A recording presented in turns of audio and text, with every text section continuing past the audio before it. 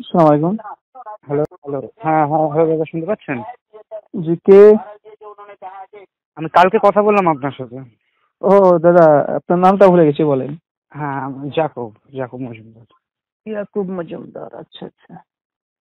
হ্যাঁ, আমি আগেও কয়েকবার ফোন করেছিলাম, তখন কেউ ধরেনি। ও আচ্ছা আচ্ছা, আমি ছিলাম না ঘরে, আপনি তো 1টার দিকে বলেছিলেন, তো আমি ছিলাম না, বলে গেছি। হ্যাঁ না, আমার একটা প্রবলেম ছিল, পরে দেখলাম না সেটা কিছু হলো না, ওই জন্য পরে আবার ওই সময় ফোন করেছিলাম, ওই জন্য।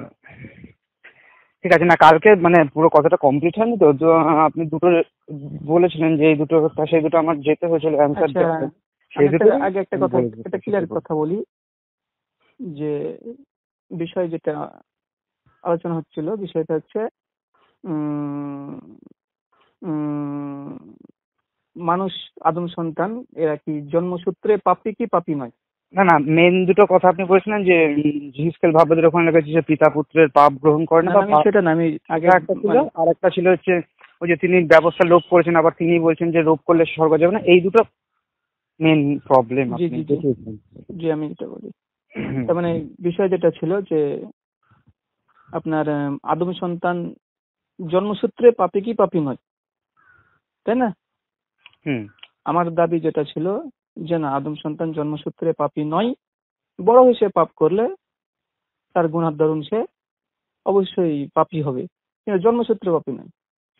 আর না, মানে এটা আমি আমি যেটা বলেছি যে জন্মসূত্রে পাবে, কারণ এটা আমি বাইবেলে পেয়েছি, এটা না না, আমি আপনাকে বলি, শুনেন, আগে আগে মানে যে কোনো আমি আলোচনার তো বিষয়। নিজের থেকে কিছু বলি না, যেটা আমি বলি সেটা বাইবেল থেকে না, বলছি। ঠিক আছে ভাই, সমস্যা নেই, আমি যেটা বলছি যে আমার দাবি হচ্ছে এটা, এবার আপনার দাবি কোনটাকে দাবি উপস্থাপন করুন, তারপরে প্রমাণ দিতে হবে, ঠিক আছে? কেন আমি দাবি করলাম এটা, যে মাধ্যম সন্তান জন্মসূত্রে পাপী নয়, পরবর্তী সময় সে যা কর্ম করবে তার ফল পাবে, সে ভালো কর্ম করলে ভালো ফল পাবে, খারাপ কর্ম করলে খারাপ ফল পাবে, এটা হুম আমার দাবি।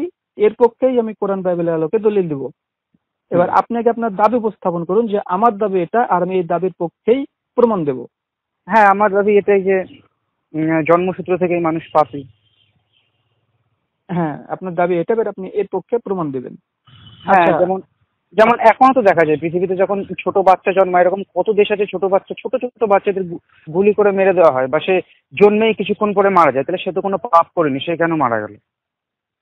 আচ্ছা, আহ, আমি আপনি আপনি ঠিক আছে, আপনি আপনি প্রমাণ পেশ করতে থাকেন, আমি নোট করতে থাকছি। আপনি আগে আপনি কথা বলে নেন, 5-7 মিনিট যা বলবেন, তারপর আমি বলছি এ বিষয়ে। হ্যাঁ, এইটাই আমি প্রথম কথা বলতে চাই যে এক ছোট বাচ্চা তো কত মারা যায়, জন্ম হওয়ার পরে হয়তো 1-2 মিনিট পরে মারা গেল, 1-2 দিন পরে মারা গেল, তাহলে তো তারা কোনো পাপ করেনি, তাহলে তারা কেন মারা গেল? তাহলে সেই ব্যাখ্যাটা কি করে হবে? আর তারপরে রাজা দাউদের একটা ঘটনা দেখেছিলাম যে তার একটা সন্তান হয়েছিল, সে বৎসিবার তার যে সন্তান হয়েছিল তার, সে মারা গেছিল কারণ সে খারাপ কাজ করেছিল, যেহেতু তাদের ভিতরে পাপ ছিল, ঈশ্বর সেই সন্তানটিকে মেরে ফেলেন। তাহলে সেই সন্তানটি তো কিছুই করেনি, পাপ করেছিল তো এই রাজা দাউদ আর তার বৎসিবার সাথে, তাহলে সেই সন্তানটা তার উপর দিয়ে কেন সেই পাপটা গেল? সেই সন্তানটার কি দোষ ছিল? কোনোই দোষ ছিল না। তাহলে তাহলে এই দুটো থেকেই আমরা মেনে নিতেই পারি যে অবশ্যই।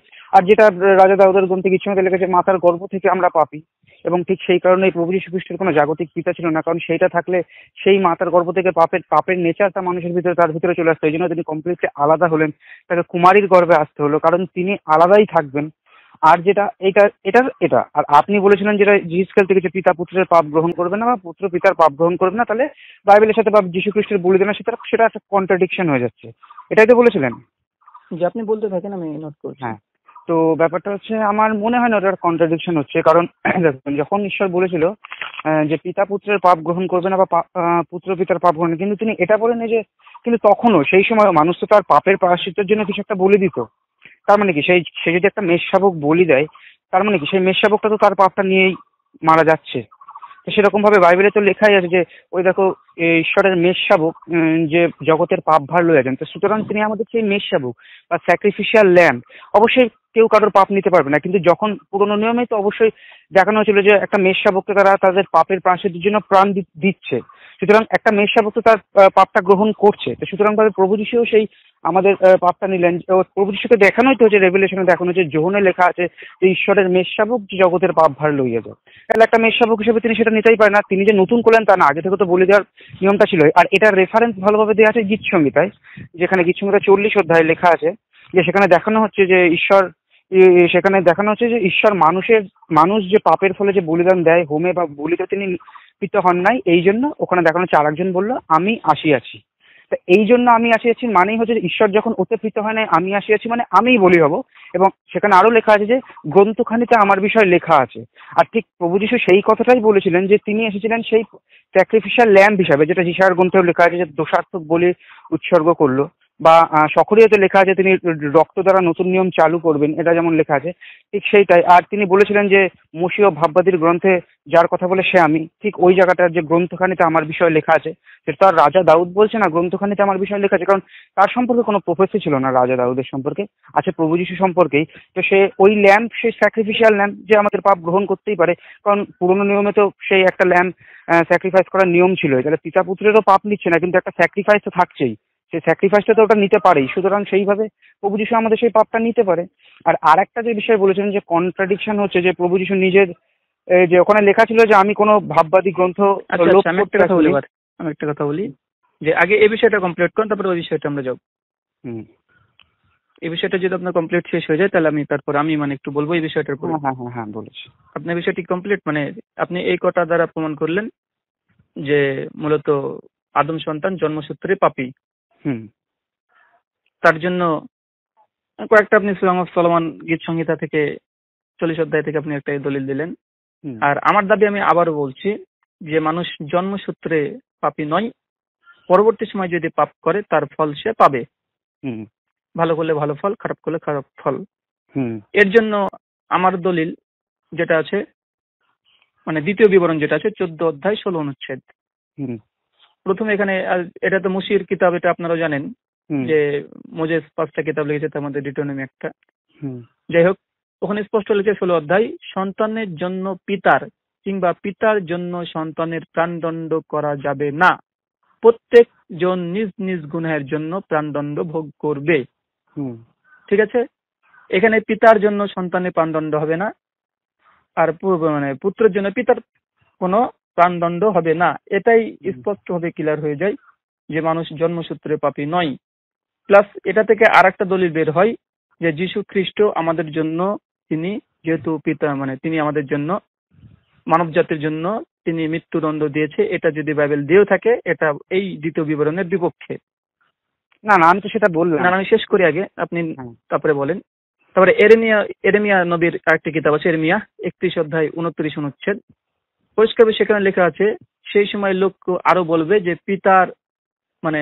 পিতার আঙ্গুল, মানে কেউ যদি ফল খায়, যে ঘটনা বলছিলাম, যে কেউ যদি আঙ্গুর ফল খায় তার দাঁতটি টক হবে, তার সন্তানের দাঁত টক হবে না।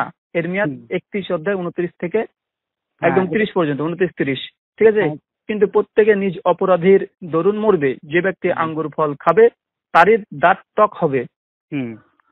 ঠিক আছে, এটা স্পষ্ট, যে খাবে, যে টক ফল খাবে তার দাঁত টক হবে, তার ছেলে টক হবে না।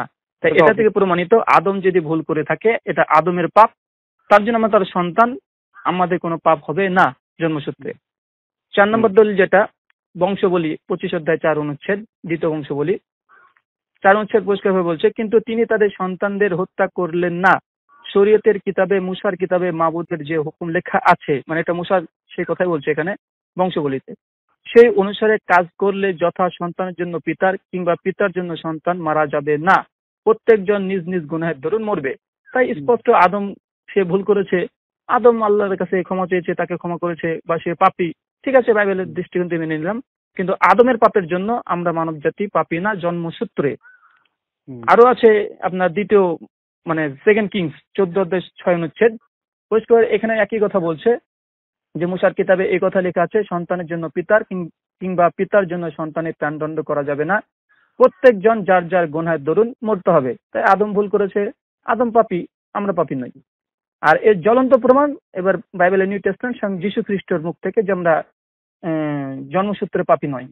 তার লেখেন মথি দেখবেন 19 অধ্যায় 14 অনুচ্ছেদ, পরিষ্কারভাবে যীশু 3-4টা ভার্স পড়বেন, 14, 15, 16। যীশু খ্রিস্ট পরিষ্কারভাবে তার সঙ্গীদের কাছে বসেছিল, এই মত অবস্থায় কিছু বাচ্চা ছেলে আসলো, বাচ্চা শিশু এসে যীশু তখন শিশুদের, তিনি বলছেন যে শিশুদের আমার কাছে আসতে দাও, তাদের বারণ করো না, কেননা বেহেশতের রাজ্য এদের মতো লোকদেরই। পরে তিনি তাদের ওপর হতে, ওপরে হাত রেখে সেখান থেকে চলে গেলেন। এই কথা স্পষ্ট যে জিজাস পরিষ্কারভাবে বলছে যে শিশুদের এখানে আসতে দাও, তাদের বারণ করো না, কেননা বেহেশতে যারা যাবে তারা শিশুদের মতো। আর লুকের 14 অধ্যায় 16 অনুচ্ছেদ 17-18 এখানে স্পষ্ট হয়ে বলে দিয়েছে যে শিশুরা, তোমরা যদি শিশুদের মতো হও তবে তোমরা স্বর্গের রাজ্যে প্রবেশ করতে পারবে। কেন এই কথা দ্বারা স্পষ্টভাবে প্রমাণিত যে শিশুরা পাপ মুক্ত, তাদের কোনো পাপ নেই, কেননা যিশু তাদেরকে বলছে আমার কাছে আসতে দাও স্পষ্টভাবে।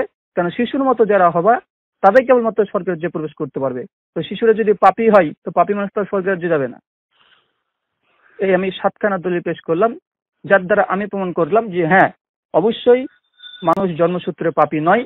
আর বুক অফ ইজিকেল যেটা আছে 18 অধ্যায় 4 অনুচ্ছেদ, 18 অধ্যায় 20 অনুচ্ছেদ, ওখানে স্পষ্ট হয়ে কথাটা মানে স্পষ্ট হয়ে লেখা আছে যে পাপ করবে সে তার ফল পাবে। পিতার পাপ পুত্র পাবে না, আর পুত্র পাপ পিতা পাবে না। যে পাপ করবে তার দণ্ড মানে যে গুনাহ করবে তার ফল সে পাবে, আর যে নেক কর্ম করবে তার ফল সে পাবে। তো এটা দ্বারা পরবর্তী পাপের কথা স্পষ্ট হয়ে প্রমাণিত হয়, মানে 20 অনুচ্ছেদে আর 21 অনুচ্ছেদ থেকে আগেকার পাপের কথা খণ্ডন হয়ে যায়। বুঝতে পারলেন কি? আর জিজাসের ওই কথা যথেষ্ট একটাই যে শিশুদের আমাদের কাছে আসতে দাও, কেননা তাদেরকে বারণ করো না, কারণ যে পাপ মানে তার মানে এই শিশুদের মতো যারা হবে তারাই কেবলমাত্র স্বর্গের যে প্রবেশ করতে পারবে। এটা আমার দলিল আমি উপস্থাপন করে দিলাম। 2 নম্বর বিষয় যে আপনি যেটা বললেন যে কোন শিশু, ছোট্ট বাচ্চা ছেলে ছোটবেলাকে তাকে যদি গুলি করে হত্যা করে দেয়, তাহলে শিশুটার কি পাপ? বা এটা শিশুদের পাপ না, ঈশ্বর তো আমাদেরকে পরীক্ষা করতে পাঠিয়েছে। যে মানুষ হত্যা করেছে সে পাপের ফল পাবে। শিশু একটা বাচ্চা, সে জান্নাত যাবে। স্পষ্টভাবে জিজাসের এই নথির 19 অধ্যায় 14 অনুচ্ছেদ যে শিশুদেরকে আসতে দাও, যা শিশুর মতো সব থাকবে তারা জান্নাতে যাবে, তার পাপ নাই, সে জান্নাত যাবে। আর কোরআনে স্পষ্ট আছে, সুনান আবু দাউদের হাদিস আছে 465 নম্বর হাদিস, যাদের 7 বছর বা 10 বছর হয়নি এরা মাসুম। সহিহ বুখারী 1384 নম্বর হাদিস, যে প্রত্যেকটা আদম সন্তান জন্মগ্রহণ করে মুসলিম হয়ে তাদের কোনো পাপ নেই যতক্ষণ 7 বছর বা 10 বছর না হচ্ছে। তো এই ছেলেটা স্পষ্ট হয়ে জান্নাতে যাবে, এই পাপী নয়। কিন্তু যে হত্যা করেছে তার হত্যায় সে ফল পাবে, সে জাহান্নামে যাবে। ঠিক আছে না? আমি একটা শেষ করি।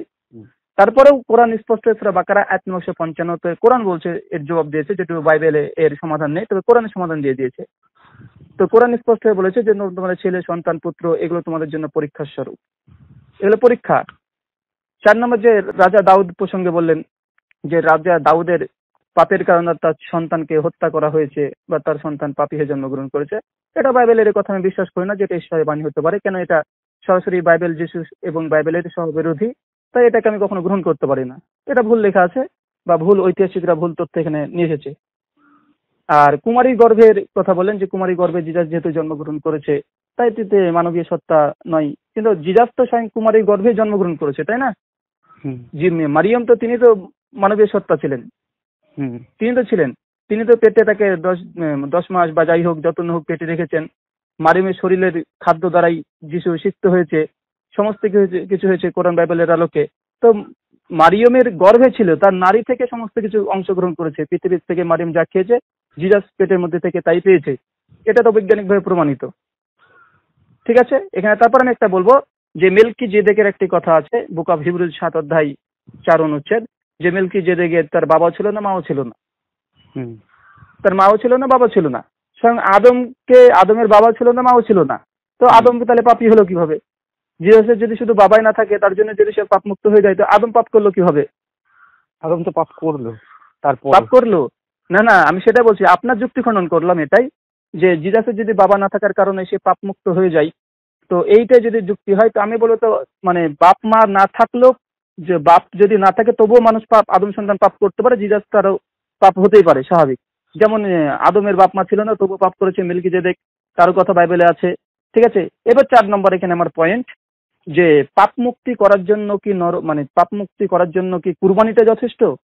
জি না, আমি তো এটা মনে করি না, বাইবেলে এরকম কথা নেই। পরিষ্কারভাবে মানে বাইবেল যেটা আছে মথিত আছে, হোসায়া 6 অধ্যায় 6 অনুচ্ছেদে আছে, তিনি বলছেন যে আমি বিশ্বাস চাই পশু কুরবানি নয়, আমি বিশ্বাস চাই পশু কুরবানি নয়, পোড়ানো বা কুরবানির চেয়ে আমি চাই যেন মানুষ সত্যিকারের ভাবে আল্লাহ অর্থাৎ ঈশ্বরকে চেনে। মথিতে আছে গসপেল অফ ম্যাথিউ 9 অধ্যায় 13 অনুচ্ছেদ, 12 অধ্যায় 7 অনুচ্ছেদ। আরো স্পষ্ট জিজাসের কথা স্পষ্ট হয়ে বলেছে যে আল্লাহর একত্ব বিশ্বাস, সকল মন প্রাণ দিয়ে তাকে ভালোবাসো এবং প্রতিবেশীকে নিজের মতো ভালোবাসো, সকল কাফরার চেয়ে অধিক শক্তিশালী এবং এইরূপ বিশ্বাস কর্ম থাকলে সে জান্নাতে যাবে। 10 লোকমার 15 অধ্যায় 32 থেকে 34 অনুচ্ছেদ জিজাস স্পষ্ট হয়ে বলেছে সবচেয়ে বড় কাফরা কি? সবচেয়ে বড় কাফরা হচ্ছে এটা যে ঈশ্বরকে মেনে নেওয়া, ঈশ্বরের বাক্যকে মেনে চলা। তাই আমি এখানে 3টে দলিল খণ্ডন করলাম, জাস্ট এটা যে মানুষ জন্মসূত্রে পাপী নয়, পরে পাপ করলে তার ফল পাবে, যেটা ইজেকিলে প্রথম 18 অধ্যায় 4-এ আছে বা 20-তে আছে। এটার সঙ্গে আমরা একমত। কিন্তু যেটা আপনার দাবি, এই দাবির পক্ষে প্রমাণ কই? কেননা আপনি একটা প্রমাণও দেননি এখন পর্যন্ত। হ্যাঁ, প্রথম কথা হচ্ছে আপনি যে বললেন যে শিশুদের আমার কাছে আসতে দাও, এর মানে এই যে শিশুরা পবিত্র, এটার মাধ্যমে এটা বলা যায় না, কারণ প্রভু যিশু বলেছেন আমি পাপীদের ডাকতে এসেছি, তার মানে এই না আমি পবিত্র, তিনি তো আমাকেই ডাকতে এসেছেন। তো এটা দ্বারা ওটা প্রমাণ করা যায় না যে শিশুরা পবিত্র। তিনি বলেছেন যে সুস্থ লোকদের ডাক্তারের প্রয়োজন নয়, অসুস্থদের, তিনি অসুস্থদের জন্যই এসেছেন, পাপীদের জন্যই এসেছেন, তার মানে পাপীদের তিনি ডেকেছেন যে তোমরা আমার কাছে এসো। তিনি মূর্তিতে আমরা বলছি যে পরিশ্রান্ত ভারাক্রান্ত লোক সকল আমার কাছে এসো, তিনি আমাদেরও ডেকেছেন। এর দ্বারা কোনোভাবেই প্রমাণ হয় না আমি পবিত্র। আর দ্বিতীয় কথা হচ্ছে অবশ্যই এটা বাইবেলে লেখা আছে, রাজা দাউদ বলছে যে মাতার গর্ভ হইতে আমরা পাপী, এটা লেখা আছে। এবং অবশ্যই আপনি বললেন যে একটা শিশুকে যদি হত্যা করে সে জান্নাতে যাবে। এবার সেটা ঈশ্বরের বিচার, সে জান্নাতে যাবে কি জানি না, সেটা তো আমি জানি না। এবার সেই বিষয়ে আমি কিছুই বলতে পারবো না, সে জান্নাতে যাবে সেটা ঈশ্বরের নিজস্ব ব্যাপার। যেহেতু এখানে লেখা আছে যে মাথার গর্ভ হইতে আমরা পাপী হিসাবেই আসি, তো ওখানে তো লেখাই আছে ওই কথাটা, গীত সংহিতা 103-এ। আর একটা কথা বলেছে যে অবশ্যই বাইবেলে লেখা আছে যে রক্তসেচন ব্যতিরেকে পাপের মোচন অসম্ভব। অবশ্যই রক্তসেচন না হলে পাপের মোচন হয় না। পাপের বেতন মৃত্যুই। সেই পাপের জন্য ওই জন্য ঈশ্বর বলিদানের নিয়ম সৃষ্টি করেছিল, কারণ কাউকে না কাউকে মরতেই হবে। রক্তসেচন ব্যতিরেকে পাপের মোচন অসম্ভব। তাই বলি দেওয়ার একটা নিয়ম ছিল, যে ব্যক্তি কোনো মানুষ যদি পাপ করে, সে যদি ঈশ্বরের উদ্দেশ্যে সঠিকভাবে বলি দেয় এবং সে যদি আবার নিজের পথে ফিরে আসে, সে তো ক্ষমা পায়, কারণ সে বলিটা দিল, ঈশ্বরের সামনে সেই রক্তটা উৎসর্গীকৃত হলো। এবার এখানে প্রভু যিশু সেইটাই, ওই যে যেমন পিতা পুত্রের পাপ না, অবশ্যই কেউ কারোর পাপ বহন করতে পারে না, কিন্তু একটা ল্যাম্প তো আমার পাপ বহন করতে পারতো। ওল্ড টেস্টামেন্টেও দেখানো হচ্ছে যে একটা ল্যাম্প যদি সে স্যাক্রিফাইস করে, সে পাপ, ঈশ্বর নিজেই নিয়মটা দিয়েছে যে তোমরা একটা ল্যাম্প করে, বা 1 বছরে কারোর অজ্ঞানতার পাপ থাকলে সেই তার উপরে হাত স্থাপন করো, তারপরে তাকে বলি দাও। কারণ কি, অজ্ঞানতাতেও পাপ হয় এবং ওই ল্যাম্পটা স্যাক্রিফাইস হলো, তারপরে ঈশ্বর, সেটা ল্যাম্প কি অন্য কিছু জানি না, যাই হোক ল্যাম্পই ধরছি, যে তার ক্ষমা হলো। ঠিক সেইভাবেই প্রভু যিশু সেই ল্যাম্প, স্যাক্রিফিশিয়াল ল্যাম্প। অবশ্যই তিনি একটা ল্যাম্প হয়ে, যেরকম একটা ল্যাম্প অন্য মানুষের পাপ নিতে পারতো, সেরকম ভাবেই তিনি আমাদের পাপ নিতেন। আর এটা তো আমি রেফারেন্স দিলাম যে গীত সংহিতায় ওখানে লেখা ছিল যে মানুষ যে হোম ও নৈবেদ্য দেয় সেটা ঈশ্বর প্রীত হন নাই, এবং সেখানেই লেখা আছে এই জন্য আমি আসিয়াছি, মানে এই জন্য আমি বলি হতে আসছি। এবং গ্রন্থখানিতে আমার বিষয়ে লেখা আছে, এখানে স্পষ্ট করে দেখানো হয়েছে আরেকজনের কথা যে বলি হবে এবং গ্রন্থে তার কথা লেখা থাকবে, যেটাই প্রভু যিশু বলেছেন যে মসি এবং ভাববাদীদের গ্রন্থে আমার বিষয়েই লেখা আছে, তোমরা সেটা বিশ্বাস করো না। যদি মসিকে বিশ্বাস করতে তবে আমাকেও বিশ্বাস করতে। এবং শুধু এটা গীত সংগীতাতেই না, এটা আমি বললাম যিশায়া গ্রন্থে লেখা আছে 53 পুরো অধ্যাতেই লেখা আছে যে আমাদের শান্তিজনক শাস্তি তাহার উপরে পড়িল। তার মানে তিনি সেই স্যাক্রিফিশিয়াল ল্যাম্প, অবশ্যই তার মানে তিনি নিতে পারেন। এবং তার প্রাণ যখন দোষার্থক বলি উৎসর্গ করবে, সেখানে স্পষ্ট রূপে দেওয়া দোষার্থক বলি রূপে একজন উৎসর্গ করবে, এবং তিনি কবরপ্রাপ্ত হবেন, তিনি জীবিত দেশ থেকে উচ্ছিন্ন হইলেন, এটাও লেখা আছে। এবং তারপরে সকরীয়র গ্রন্থে যেখানে ওখানে লেখা আছে যে সকরীয়, হে সিয়ন কন্যা দেখো তোমার পরিত্রাণকর্তা আসছে, সে গর্ধক শাবকে রয়েছে। এরই কি 2টো ভার্সের পরেই লেখা আছে যে তার কথা, তিনি পৃথিবীতে শান্তির কথা প্রচার করবেন, তার কথা পৃথিবীর এক প্রান্ত থেকে অন্য প্রান্ত প্রচার করা হবে, এইভাবে লেখা আছে। এবং তিনি তার নতুন রক্তের নতুন নিয়ম প্রযুক্ত এই করবেন। এবারে তার মানে কি, যেটা প্রভু যিশু বলেছিলেন আমার নিয়মের নতুন রক্ত, যেটা অনেকের পাপের জন্য পাতিত হয়, ঠিক সেই কথাটা ওই সকরীয় ভাববাদের ওই গ্রন্থে লেখা ছিল। আর তিনি যে ঈশ্বর, যেমন মিখা 5:2 লেখা আছে যে হে বৈতলেহেম তুমি কোনো মতেই নগণ্য নাও, কারণ তোমার ভিতর থেকে আমি সেই মহান যাজককে উৎপন্ন করব, যিনি অনাদিকাল থেকে আসছেন। অনাদিকাল মানে ইটারনিটি থেকে যিনি আসছেন, এই কথাটা লেখা আছে। যিশায়া 9:6 লেখা আছে যে আমাদের জন্য এক বালককে দেওয়া হয়েছে, যিনি অনন্তকালীন ঈশ্বর, যার নাম হবে শান্তিরাজ বিক্রমশালী পিতা, এটা লেখা আছে। সকরীয়র গ্রন্থে লেখা আছে হে জেরুজালেম কন্যা তুমি অতিশয় উল্লাস করো, কারণ আমি আসছি, আমার ভিতরে থাকবো, এবং অনেক জাতি সেই দিন তোমার কাছে আসক্ত হবে। সেটা অবশ্যই তিনি প্রভু যিশুর কথাই বলেছেন। এবং দানিয়েলের গ্রন্থে 7:14 যেখানে লেখা আছে, দানিয়েল বলছে আমি রাত্রিকালীন দর্শনে একটি মনুষ্যপুত্রের ন্যায় এক ব্যক্তিকে দেখলাম, যাকে কর্তৃত্ব মহিমা দেওয়া হলো, এবং বহু ভাষাভাষীর মানুষ এবং বহু জাতির মানুষ তার আরাধনা করবে। সেখানে স্পষ্ট বলা আছে যে ইসরায়েলের ঈশ্বর, তার পাশেও তাকে দেখানো হচ্ছে যে আর এক মনুষ্যপুত্রের ন্যায় ব্যক্তি তাকেও আরাধনা করবে। এটা আপনি যেই জায়গাগুলো বললাম আপনি অবশ্যই সেগুলো পড়ে দেখতে পারেন, এই জায়গাগুলো সব জায়গাতেই লেখা আছে। এবং যেখানে আমি বলছি আমার রাজা দাউদ বলছে যে সদাপ্রভু আমার প্রভুকে বলিলেন তুমি আমার দক্ষিণে বসে, প্রভু যে সেটাই বলেছেন যে আমি আমার ঈশ্বরের দক্ষিণ পাশে বসে আসবো, এবং তিনি আমাদের সেই স্যাক্রিফিশিয়াল ল্যাম্প। এবং দ্বিতীয় বিবরণ 18:18 লেখা আছে তোমার ভিতর থেকে, তোমাদের ভাতৃগণের ভিতর থেকে, মানে ইসরায়েলের যে 12টা ভাই, তাদের ভিতর থেকে আমি সেই ব্যক্তিকে উৎপন্ন করবো এবং তিনি যা বলবে তাদের তোমার শুনতে হবে এবং তোমরা যদি না শোনো আমার ক্রোধ তোমার উপরে যাবে। ঈশ্বর স্পষ্ট বলেছে যে এরকম একজন আসবে যাকে তোমাদের শুনতে হবে। এবং যে তিনি যে বলেছিলেন যে ব্যবস্থা ও ভাববাদী গ্রন্থ আমি লোপ করতে আসি নাই, তা সেখানে আপনি বলেছিলেন যে তিনি 5টা নিয়ম কমপ্লিটলি বাদ দিয়ে নতুন নিয়ম দিয়েছেন। অবশ্যই আমি এই বিষয়টা যাচ্ছি আগে, এটা শেষ করে নিয়ে আপনি তো এই বিষয়টা এই যে আমি এইগুলো বললাম যে প্রভু যীশু খ্রিস্ট পুরাতন নিয়ম থেকেই ছিল, সেখানে তার দাবি অনেক জায়গায় দিয়েছেন। তিনি আমাদের সেই স্যাক্রিফিশিয়াল ল্যাম্ব, যেটা গীতসংহিতা সক্রিয় এবং ঠিক আছে শুনলাম। এইটাই যেটা হচ্ছে আমি যে 7খানা দলিল উপস্থাপন করেছি বাইবেল থেকে, এগুলো আপনি খণ্ডন করলেন না, শুধু একটা খণ্ডন করার চেষ্টা করেছেন।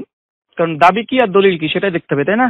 আপনি যেসব দলিলগুলো উপস্থাপন করলেন, বললাম যে আমি একটা কথা বলি, মাথায় গর্ব হয়ে দেখেন আমাদের আলোচনা হচ্ছে বিষয়টা নিয়ে যে আদি পাপের কারণে কি আমরা পাপী, আদমের পাপে কি আমরা মানব জাতি পাপী। কিন্তু আপনি যেটা দলিল উপস্থাপন করলেন এতক্ষণ ধরে, ঠিক আছে, আপনি দলিল উপস্থাপন করলাম যে যিশুর মানে ডিভিনিটির উপরে, জিসাস ঈশ্বরের উপরে, তার দ্বারা মুক্তি পাওয়া যাবে। আমি মুক্তির উপরে বলছি না, মুক্তিপূরণ এক সময় আলোচনা করা যাবে যে জিসাস তিনি মুক্তি দেওয়ার জন্য সমগ্র মানুষ জাতির মুক্তির জন্য এসেছিলেন না বিশেষ গোত্র বা কালের জন্য এসেছিলেন, এটা তো আলাদা বিষয়।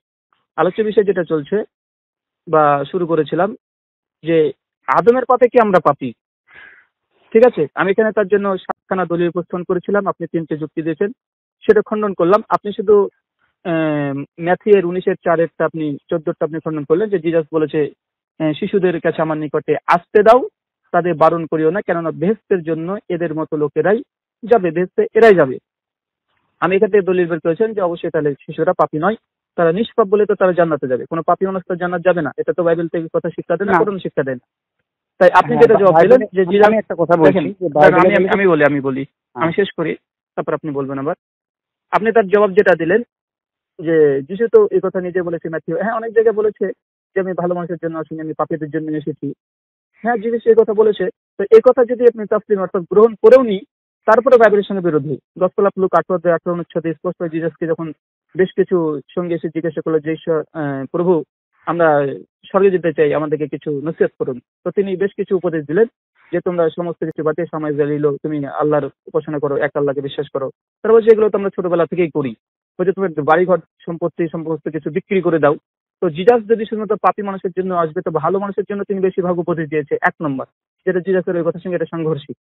হ্যাঁ, আমি শেষ করি, কোনো মানুষই ভালো না, সব মানুষই অসুস্থ বা সব মানুষই পাপী, তার মানে তিনি আলটিমেটলি সব মানুষের জন্যই এসেছেন। জি জি জি, তার মানে আপনার কথাটা আবার যদি গ্রহণ করে নিই যে মূলত তিনি সব মানুষের জন্য এসেছেন, সব মানুষই পাপী, তো জিসাসের কথা বলে মূল্যহীন যে আমি ভালো মানুষের জন্য আসিনি, আমি পাপীদের জন্য এসেছি। তিনি জানছেন তো সবাই পাপী, এই কথা বলার তার কি দরকার ছিল? না না, আপনি কনটেক্সটটা পড়েন। না না, আমি কনটেক্সট পড়ে বলছি দাদা, আপনি এটা আবার নোট করেন। ফরিসি তারা নিজেদের ধার্মিক বলে প্রমাণ করত, সেই অর্থে তিনি বলেছেন যে আমি তোমরা নিজেদের ধার্মিক ভাবো, আমি তোমাদের মতো ধার্মিক, বা তোমরা যারা নিজেদের ভালো বলো। দাদা আমি এটা শেষ করি, তারপর আপনি বলবেন, তাই না?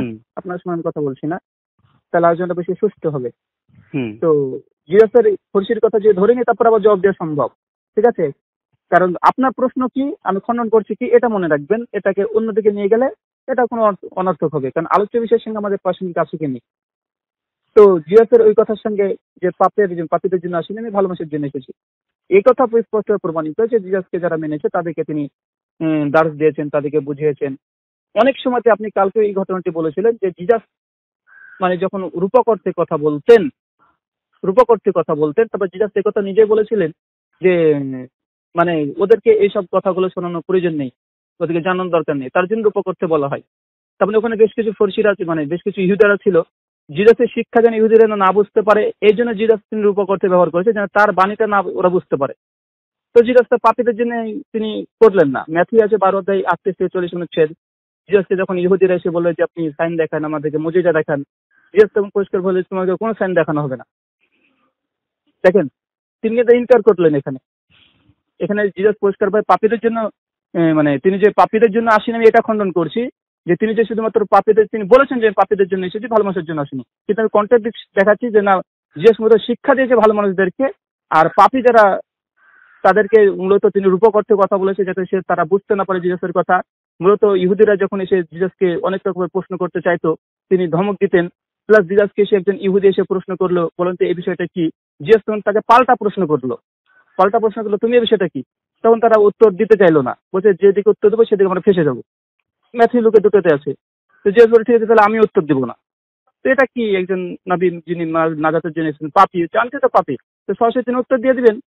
জিএস এর কাছে এসে তারা দেখতে চাইলে সাইন বলছে, না তোমাদেরকে কোনো সাইন দেখানো হবে না, অথচ জিজাস বাইবেলে অনেক সাইন দেখিয়েছে, অনেক মিরাক্কেল দেখিয়েছে, তিনি দেখালেন না। আমি দলিল খণ্ডন করলাম এটাই যে জিজাস পাপীর জন্য এসেছে, নিজের মুখে কথা বলেছেন, কিন্তু আসলে তিনি ব্যবহার যেটা করেছেন বাইবেলের আলোকে, যে না তিনি পাপীদের নাজাতের জন্য আসেনি, বরং তাদেরকে ইনকার করে চলেছেন, এড়িয়ে চলেছেন। আর শিষ্যদেরকে তিনি আরো ধার্মিকতা, যারা ধার্মিক তাদেরকে আরো ধার্মিকতার স্থানে পৌঁছেছে। যেমন ফরিসিরা তারা অনেক ধার্মিক মনে করতো, যে কেসে কি করবো বলেন, তো তিনি বলেন তুমি এক ঈশ্বরের উপাসনা করো। তারপরে যেগুলো তো আমরা ছোটবেলা থেকে করি, তো তুমি দান করো, সাজগা করো, যা আছে জামাগার বাড়ি ঘর সব বিক্রি করে দিয়ে মানুষকে দিয়ে দাও, আমার পশ্চাতে পড়ো। তো ভালো মানুষকে তিনি ভালো করছেন। ঠিক বাইবেলে অনেক জায়গায় জিজাস স্পষ্ট ভাবে মানে বিশেষ করে বানি ইসরায়েল তথা জিজাসকে যারা মানেনি তাদেরকে সাপের বংশধর, তাদেরকে মানে পাপী ব্যভিচারী ব্যক্তি এইসব বলে তিনি কটূক্তি করেছেন অনেক, তাদেরকে বোঝানোর চেষ্টা করেননি তাদেরকে ভালোভাবে। তো এই কথা প্রমাণিত, এখান থেকে প্রমাণিত হয়ে যাচ্ছে যে জিজাস না পাপী মানুষের জন্য তিনি যদিও মুখে বলেছেন এসেছে, কিন্তু তিনি কর্মে পাপীদের জন্য আসেনি। এটা যদি হয় তাহলে বাইবেলের যে কোনো একটা ভার্স বা এই 10টা ভার্স যে কোনো একটা মানে বাতিল বলে গণ্য হবে। ঠিক আছে। 4 নম্বর বিষয় যে ডিটেরনমি থেকে যেটা বললেন 18-19 জিজাস বলেছে যে মানে মাসি বলেছে যে আমার পরে একজন ব্যক্তি আসবে আমার ভাই সাদৃশ্য। এটা নিয়ে তো মতনৈক্য আছে। এখান থেকে আমি 10টা পয়েন্ট আউট করতে পারি যে জিজাস মসির মতো নয়। অনেক কিছু, জিজাসের বিয়ে হয়নি, মসির বিয়ে হয়েছে, মসি ক্ষমতায় ছিল, জিজাস ক্ষমতার জন্য আসেনি। তিনি নিজে বলেছেন যে আমি এটা পৃথিবীতে রাজত্ব করতে আসিনি। মসির মতো নয়, তো সেটাই তো স্বাভাবিক। ঠিক আছে, তো আমার ভাইয়ের মধ্যে হবে, তার সাদৃশ্যপূর্ণ হবে, তোমাদের ভাতৃগণের মধ্যে হইতে একজনকে আমি উৎপন্ন করবো। জি, তোমাদের ভাতৃ মসি যদি কথা বলে তোমাদের ভাতৃগণের মধ্যে থেকে আসবে, কিন্তু সে কার মতো হবে? মসির মতো হবে। সেটা সেভাবে বলা হয়নি মসির মতো হবে। ভালো করে পড়ে দেখেন 18 অধ্যায়। পুরোনো নিয়মে অনেকবার বলছে যিশয়ের মূল থেকে আমি সেই মূল উৎপন্ন করবো। এবার যিশয়ের মানে দাউদের বংশ থেকে আমি আসবো, বা রাজা দাউদ নিজে বলেছেন যে ঈশ্বর আমাকে চিরস্থায়ী নিয়ম করেছেন আমার সাথে, যে আমার এই বিষয়টা নিয়ে দেখেন, এই বিষয়টা নিয়ে তো মুসলিমরা তো অনেক দলিল প্রমাণ দিয়েছে। এখন যদি এটা নিয়ে আবার আলোচনা করতে যায় ডিটেরনমি 18 কাকে বোঝানো হয়েছে, ঈসাকে না মুহাম্মদকে, তাহলে কিন্তু এটা একটা আলাদা একটা লাইন চলে যাবে।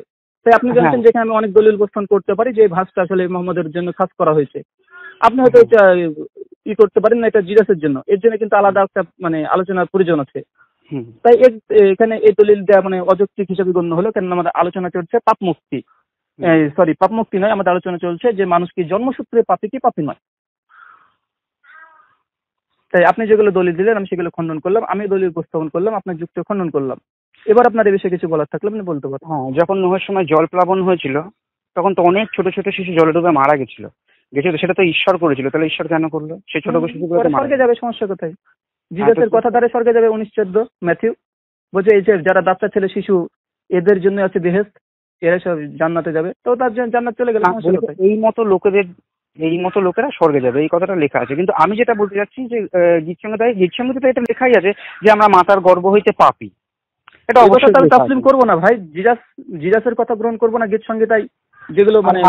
আপনি বললেন যে প্রভু যীশু খ্রিস্ট অনেক মানুষকে অনেক কটূক্তি করেছে, এটা এরকম কটূক্তি তিনি বলেছেন যে ধিক সেই সমস্ত পালককে যারা এরকম করে, তোমরা নিজেরাও স্বর্গরাজ্যে যাও না, আর স্বর্গরাজ্যে যাওয়ার জন্য যারা মানে প্রস্তুত থাকে তাদেরও যেতে দেয় না। তিনি শুধু ফরিসিদের এরকম কথা বলেছেন, কারণ তারা ধর্মের দিক থেকে নিজেদের মহান করে দেখায়, তাদের কাছে স্ক্রিপচার দেওয়া হয়েছে, তারাই মনোনীত বংশ, কিন্তু তারা সেইভাবে চলে না। ওই জন্য তিনি ঈশ্বর হওয়ায় তাদের উপরে এইগুলো বলার অথরিটি তার আছে।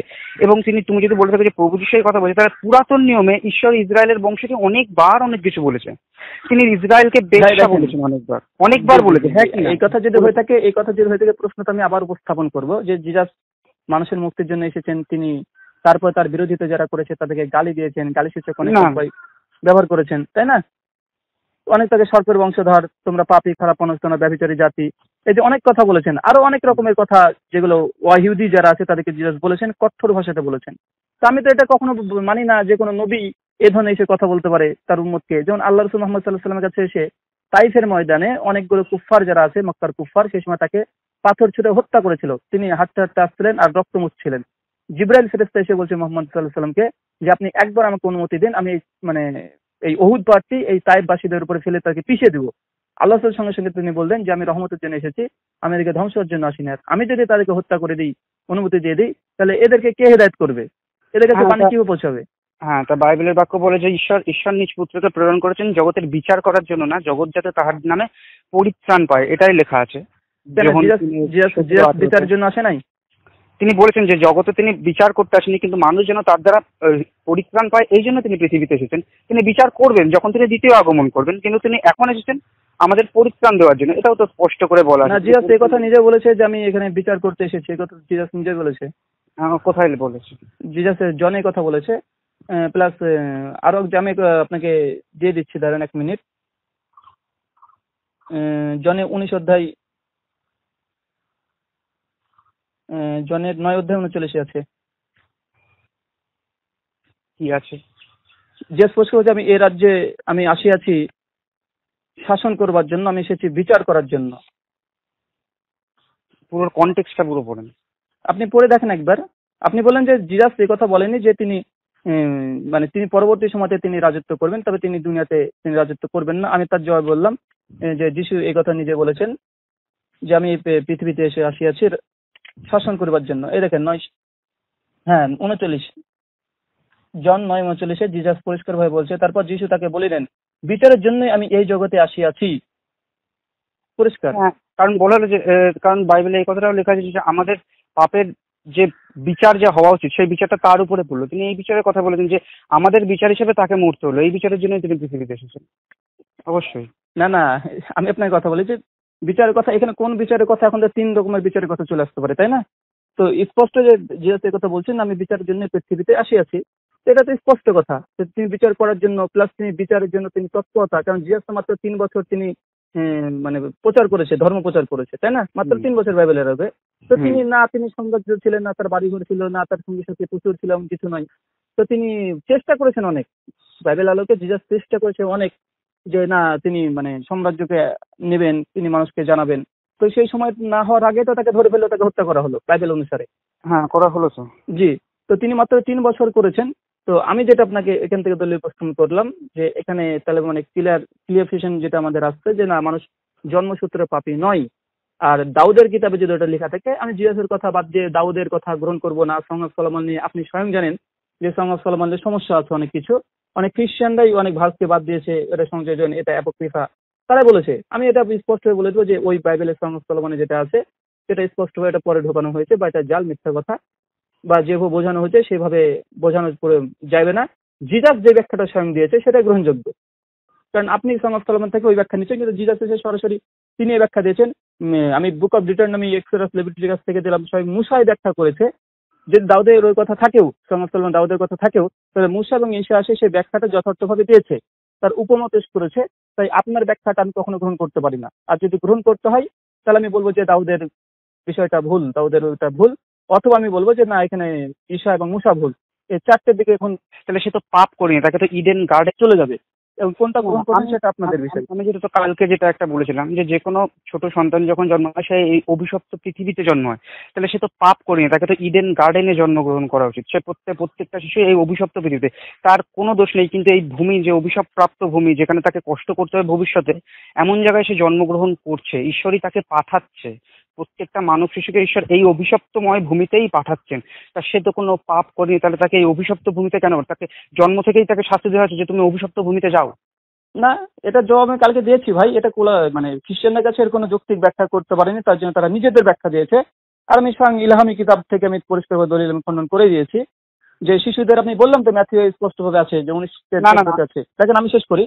1914 জিজাস, দেখেন আমি একটা কথা বলি, অভিশপ্ত ভূমিতে জন্মগ্রহণ করছে, তাহলে কেন ওই? আমি একটা বলি, পৃথিবী যে অভিশপ্ত ভূমি এই কথা প্রমাণিত নয়। প্রথম কথা যে তোমার জন্য ভূমি অভিশপ্ত হইলো, তুমি কষ্ট করে বাঁচবে, এইভাবে তো লেখাই আছে। না, এটা যদি লেখা থাকে যে জেনেসিস এই কথাটা তাসলিম করা যাবে না। কেননা আমি বলি অভিশপ্ত যদি হয়, আদম এবং হাওয়া ভুলটা কোথায় করেছিল? জান্নাতে না পৃথিবীতে? তিনি পৃথিবীতে। অবশ্যই হ্যাঁ, পৃথিবীতে ভুল করেছে, তার জন্য পৃথিবী যদি অভিশপ্ত হয় আর তার সন্তান যদি আসে তার যদি পাপই হয়, তো আমি ধরে নিলাম এই কথাতে। তারপরে আমি যদিও খ্রিস্টানদের কাছ থেকে এর কোনো মানে যৌক্তিক ব্যাখ্যা এখন পর্যন্ত পাইনি, বা আপনিও এখানে দিতে পারলেন না, আমি স্পষ্টভাবে দিয়ে দিলাম। আমাদের কাছে মুসলিমদের কাছে জবাব আছে। কেন?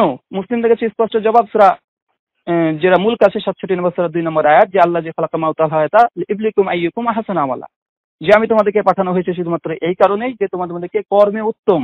এটা তোমাদের জন্য পরীক্ষা, মূলত পৃথিবীতে তোমাকে পরীক্ষা করতে পাঠানো হয়েছে যে তোমরা কে কত ধর্মপরায়ণ হতে পারো। এর জন্য ঈশ্বর আমাদেরকে পাঠিয়েছেন। এবার এগুলোও তো আমি বলতে পারি এটা ঈশ্বরের কথা না। প্রথমত আমি বিশ্বাসই করি না কোরআন ঈশ্বরের কথা। আপনি কি করে প্রমাণ করবেন কোরআন ঈশ্বরের কথা? যে আমার কাছে অনেক যুক্তি আছে, অনেক প্রমাণ আছে। এই বিষয়ে যদি আলোচনা হতে চাই তাহলে একটা করা যেতে পারে যে ইজ দা না, আপনি যেমন Bible and Quran gods word, যদি আপনি আলোচনা করেন এখানে আমি অনেক প্রমাণ দেব। বলছেন যে আমি এটা মানি না বাইবেলের, তা আমি তো কমপ্লিটলি কোরআন মানি না। আমি দেখেন, আমি কিন্তু বাইবেল মানি না। দেখেন আপনি মানেন কারণ এটা কোরআনে লেখা আছে, এটা দ্য পিপল অফ বুক, ওই জন্য আপনি মানতে বাধ্য। জি না, আমি একটা কথা বলি, এই কথা আপনার ভুল।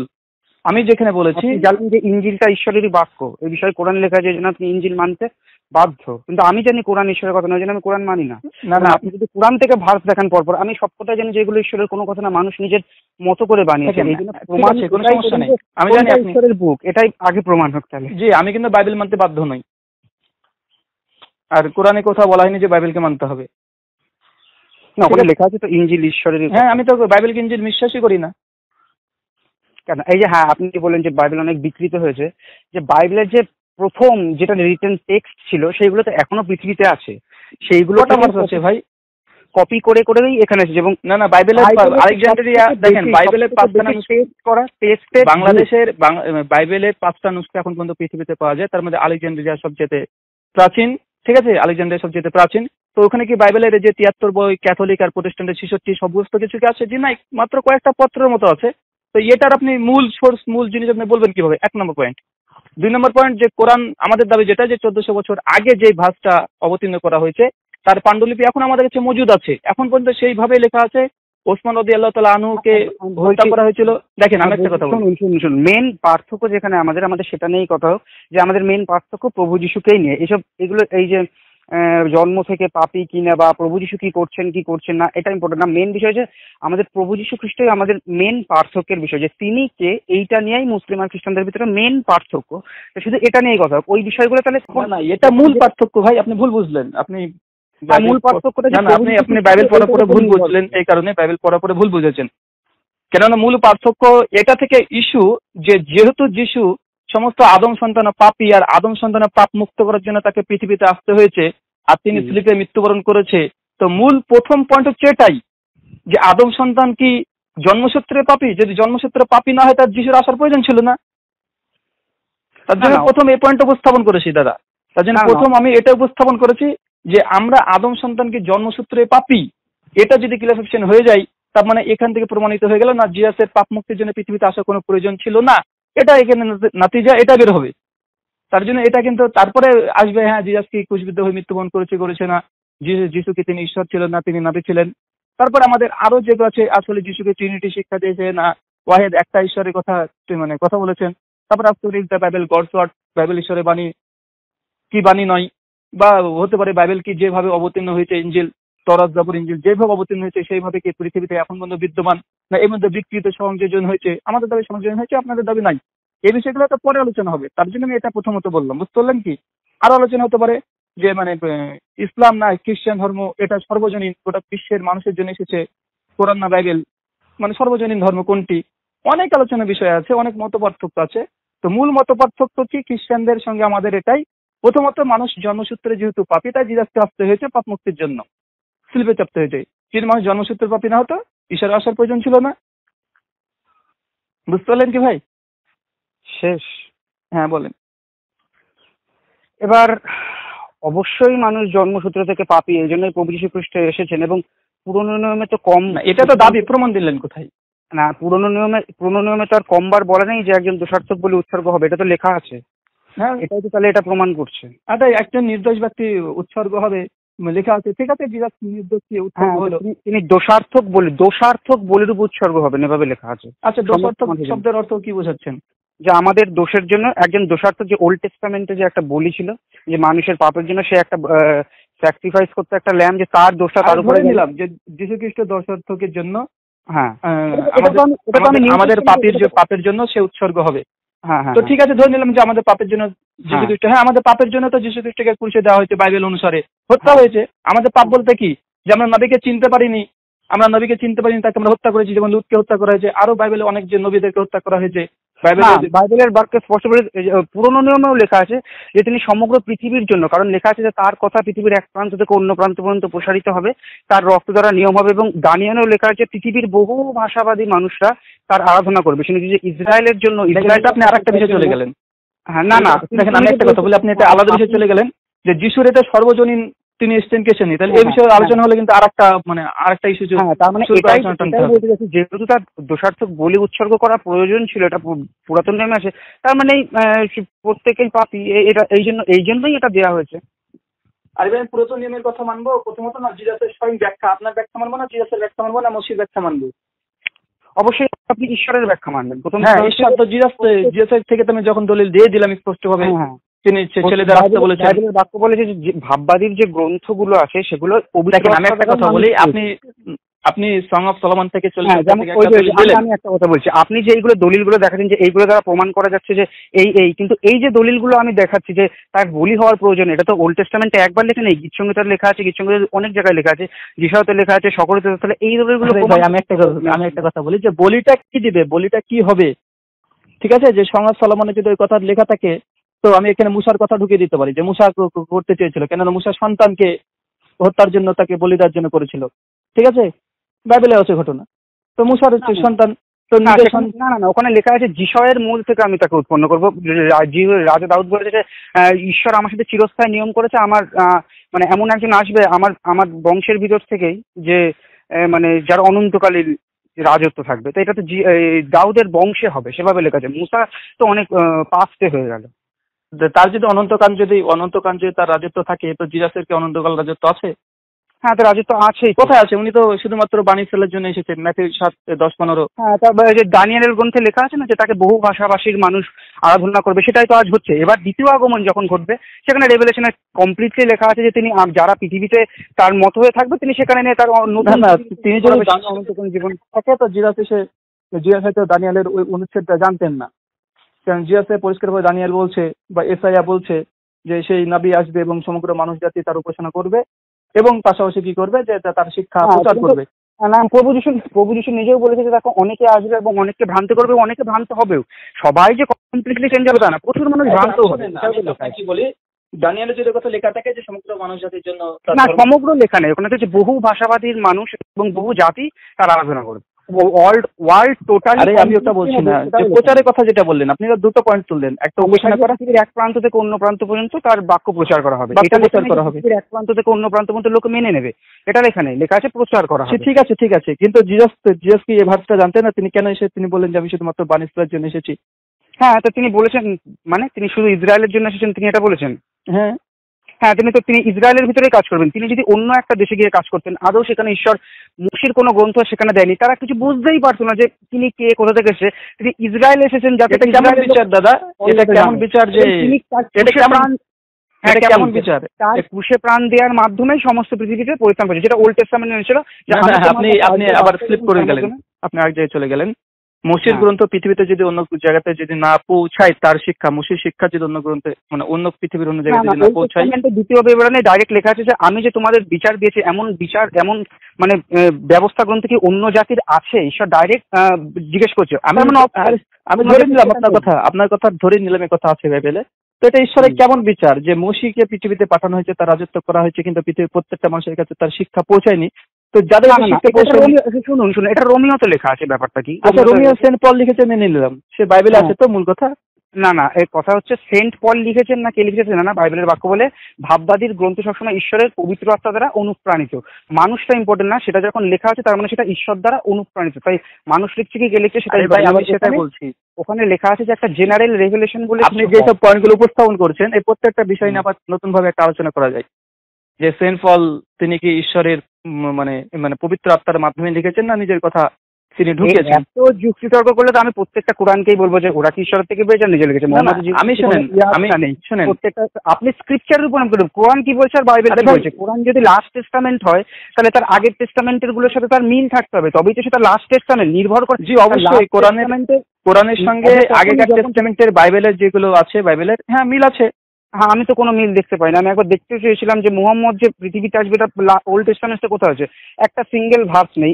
এটা নিয়ে আবার জাকির নায়ক দেখাতে চেয়েছে যে যিশায় 29 ওখানে লেখা আছে এক ব্যক্তিকে দেওয়া হলো। অবশ্যই না, ওই কন্টেক্সট। আরে ভাই, এই বিষয়টা আপনি দেখেন, আপনি কিন্তু আলাদা বিষয়ে চলে যাচ্ছেন, আমাদের যে আলোচ্য বিষয় থেকে দূরে চলে যাচ্ছেন। আমি কি করে প্রমাণ পাবো যে উনি ঈশ্বরের? সেটা তো আমিও বলতে পারি। আরে ভাই, আমি তো এই জন্য বললাম, প্রথমত এই জন্য আপনাকে বলেছিলাম যে এখান থেকে অনেক আপনাকে বাইবেল থেকে প্রথমে যে কথাটা বললেন যে মানুষ জন্মসূত্রে পাপী কিনা, সেটা আমি বুঝালাম যে অবশ্যই যখন বলির কথা ওল্ড টেস্টামেন্টে লেখা আছে, এটা ক্লিয়ার হয়ে যাচ্ছে যে তার মানে জন্মসূত্রে পাপ আছে। আর বলির কথা তো এক জায়গায় এটা কোনোভাবে প্রমাণ হয় না যে যদি বলির প্রমাণ করা হয় না, এটা আপনার যুক্তি। দাদা, আমি আপনাকে বলি, তাহলে ওটা আপনার যুক্তি।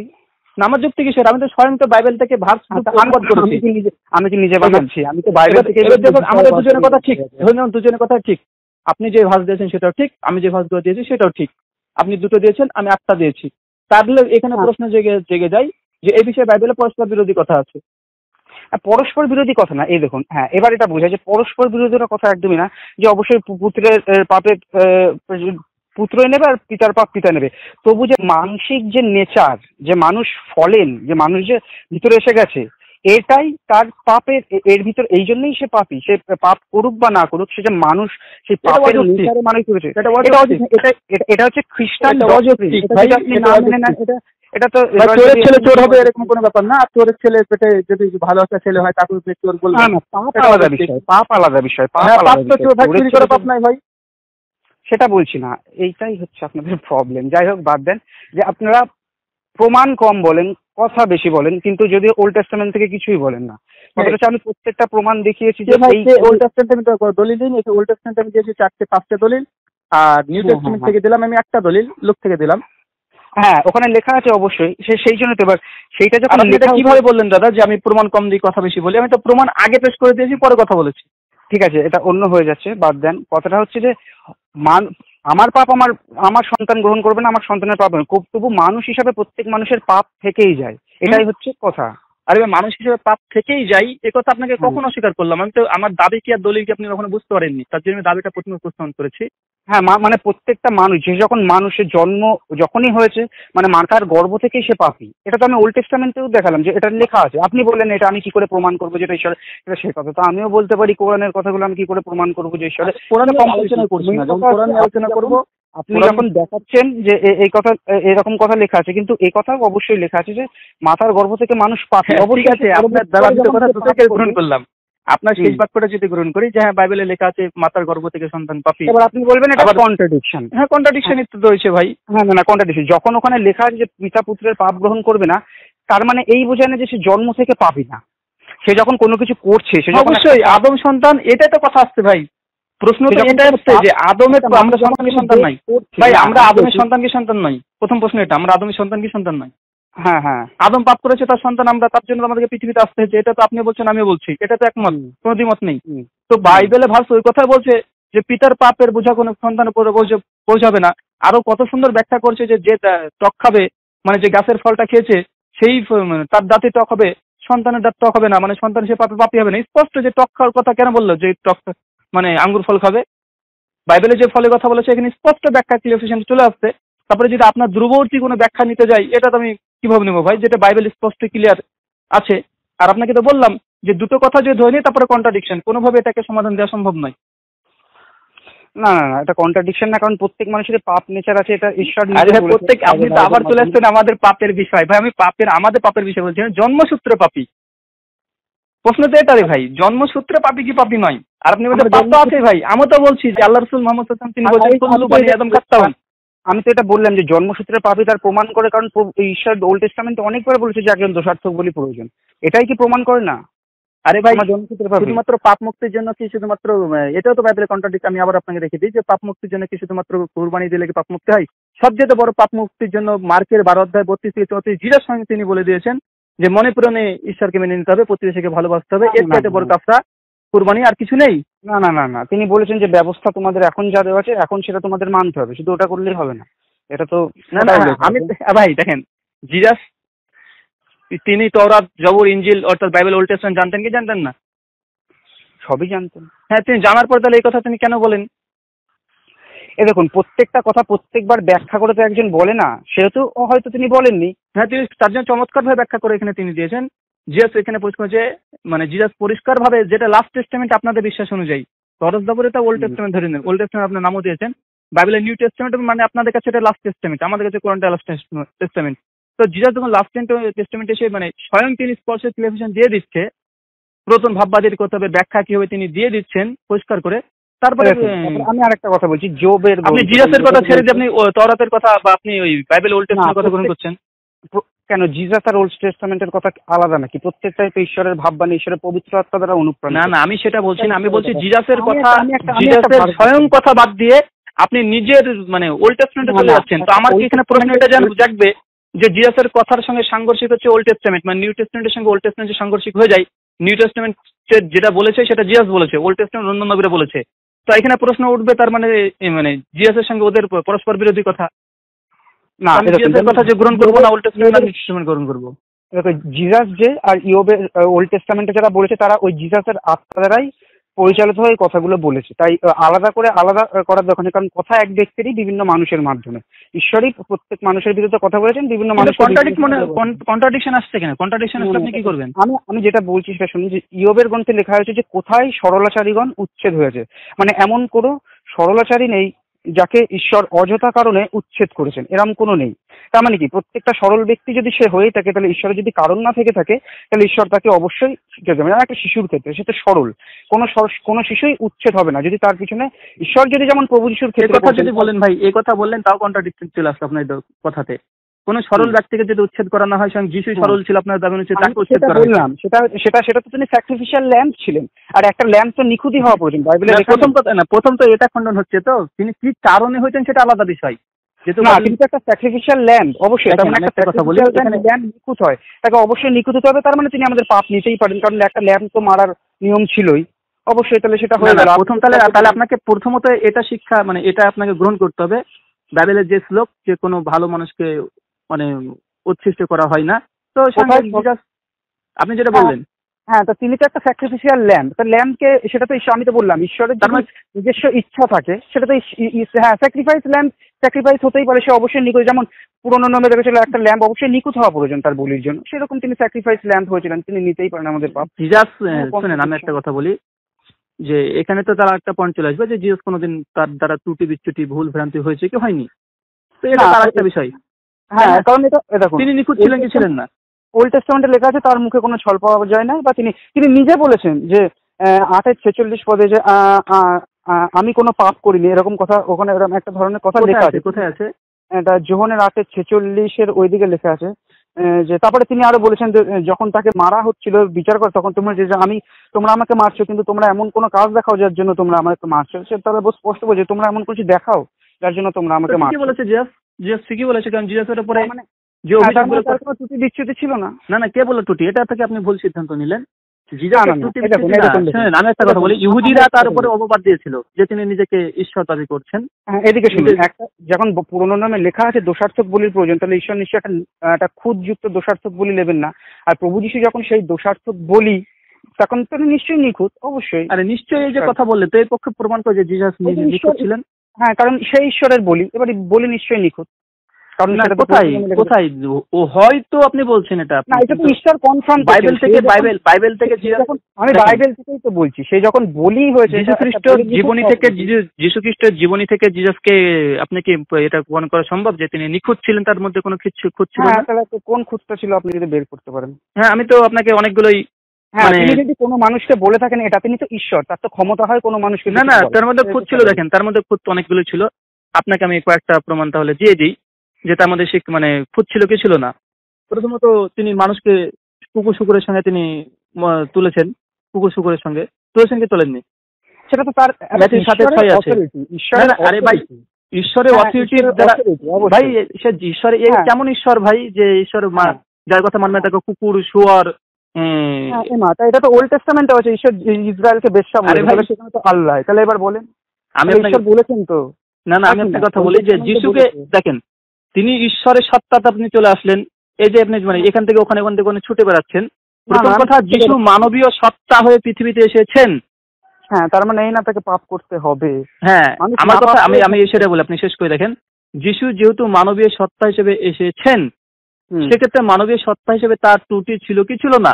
কিন্তু ত্রুটি থাকে, দেখুন এই কথা ঈশ্বর বলছে না। ঈশ্বর বলছে যে দোষার্থক বলি নিখুঁত হয়, এবং তার মানে সেই দোষার্থক বলি যখন প্রভু যীশু খ্রিস্ট, তার মানে ঈশ্বর বলছে সে নিখুঁত। এবার আপনি কি বলছেন সেটা তো আমি মানবো না। বাইবেলে কি বলছে বা পুরনো নিয়মে আমার কথা মানবেন কেন ভাই? আমার কথা মানবেন না? আমি ধরে নিলাম, থাকেন আমার কথা ধরে নিচ্ছেন যে আপনি ধরে নিচ্ছেন যে সে দোষী, তিনি আমি এটা ধরলাম কখন? আমি তো সেটা বলিনি ভাই। আমি ধরলাম বাইবেলে ওল্ড টেস্টামেন্ট ঠিক কথা বলেছে যে মানুষের মুক্তির জন্য একটা দোষ মুক্ত একটা ভেড়া দরকার, একটা মেষশাবক প্রয়োজন। প্রভু যীশু সেই মেষশাবক, তার মানে সে নিখুঁত। তার মানে আপনি ঢুকাচ্ছেন ভাই। তার মানে ধরে আপনি নিচ্ছেন, ধরে আমি নিচ্ছি না। না, ঈশ্বর কি কখনো একটা নিখুঁত বলি? আরে ভাই দেখেন, আমি ভাই জোকব ভাই, আপনাকে আমি একটা কথা বলি যে আপনার ভবিষ্যৎবাণী থেকে আপনি ধরে নিচ্ছেন, আমি কথা ধরলাম। প্রথম কথা দেখুন, যখন তিনি শেষ করি ভাই বলি হবেই, আর প্রভু যীশু যখন বলি হয়েছেন, তার মানে ঈশ্বরই বলছেন যে সে নিখুঁত। আরে ভাই আমি আপনাকে কথা বলে দেখেন যে যেহেতু আপনি ধরে নিচ্ছেন, এই কথাটা কেন আসছে এখন? আগে আপনি এটা প্রমাণ করুন। এটা তো ওল্ড টেস্টামেন্টের ভবিষ্যৎবাণী হচ্ছে এটা যে একজন নিখুঁত ভেড়ার প্রয়োজন, মানব জাতির মুক্তির জন্য একটা নিখুঁত ভেড়ার প্রয়োজন। ধরে নিলাম এই কথা ঠিক আছে, যদি আমি একমত নাই ভার্সের সঙ্গে, তারপর ধরে নিলাম। তো এবার প্রশ্ন আসবে এটা যে নিখুঁত ভেড়াটা কি? যীশু খ্রিস্ট কি? এবার আপনি দাবি করছেন যে হ্যাঁ যীশু খ্রিস্ট। এবার আমি প্রশ্ন আপনাকে এটাই করবো যে যীশু খ্রিস্ট যদি এই নিখুঁত ভেড়া হতে হবে, তো তাকে নিখুঁত হতে হবে। এবার তিনি নিখুঁত কি? তো আমি আপনাকে প্রমাণ দিচ্ছি যে ভাই তিনি নিখুঁত নয়। কিন্তু আমি কারণ দেখাচ্ছি বাইবেল থেকে, আমি নিজের কথা বলছি ভাই, যে যীশু খ্রিস্ট নিখুঁত তিনি ছিলেন না। কিন্তু আপনি ধরে নিচ্ছেন যেহেতু ওল্ড টেস্টামেন্টে আছে, তা যীশু খ্রিস্ট তিনি নিখুঁত ছিল বলে তো তিনি বলি হয়েছেন। ঠিক আছে? তো এখান থেকে পরিষ্কারভাবে আমি যেটা বললাম যে তিনি যেহেতু মানবীয় সত্তা হিসেবে এসেছেন, তিনি ইহুদি ব্যতীত অন্যদেরকে তিনি কুকুর শুয়োর বলেছেন। এটা মানে একটা খুঁত। দুই নম্বর বিষয় দেখেন, আমি 2 নম্বর বিষয় তাই বলা হতো তখনকার যুগে। আরে ভাই, মানুষ বলতে বলে কি ঈশ্বরের সন্তানকে এসে বলতে হবে? মানুষের যে পাপ মুক্তির জন্য এসেছে তার কথা মানবে না, তাকে কুকুর শুয়োর এইসব বলবে? যাই হোক, অথরিটির ভিতরে পড়ে ঈশ্বর বলতেই পারে। আমার এটা একদমই একটা কোনো ভুল কথা মনে না, কারণ ঈশ্বরের অথরিটি আছে। এটা হাস্যকর। না, ঈশ্বরের অথরিটি নেই, আপনাকে কি বলবে না? আপনি তিনি ঈশ্বর হিসেবে আসেননি, মানুষের পাপের জন্য তিনি এসেছেন। হ্যাঁ, তো তার অথরিটি কথা বলার অথরিটি নেই। তিনি পাপের জন্য মুক্তির জন্য যেটা করার সেটা করেছেন। তিনি যা ইচ্ছা তাই করবেন? তিনি একটা আমাকে মানবেন না, তিনি তো যা ইচ্ছা তাই করেননি। তিনি যদি কাউকে বলেই থাকেন সেটা তো তার অথরিটি। মানুষ আরে ভাই, তার অথরিটি আছে, এটা অথরিটি, তিনি অথরিটি আছে, যা ইচ্ছা তাই করবেন। আপনি তো বলতে পারেন যে যিশু যদি জেনা করে, তো এটা তার অথরিটি আছে, করেছে, এটা তো ঈশ্বর তার মনে হচ্ছে করেছে। বলে আপনি কোনো কিছু তো আপনি তাকে নিখুঁত শব্দ প্রমাণ করতে পারবেন। যৌক্তিক বিষয় আছে। দেখুন, কাউকে যদি উল্টোপাল্টা কথা বলে, তিনি যখন বলেছেন যে তোমরা সর্পের বংশ, তার মানে নিশ্চয়ই তাদের পাপ আছে। তিনি যখন আমাদের জেন্টাইলসদের বলছেন কুকুর, তার মানে তাদের নিশ্চয়ই পাপ আছে। গড ইজ জাস্ট, তিনি অথরিটি আছে মানে তিনি সম্পূর্ণ নিয়ম অনুযায়ী সবকিছু করেছেন, অযথা কাউকে কিছু বলেননি।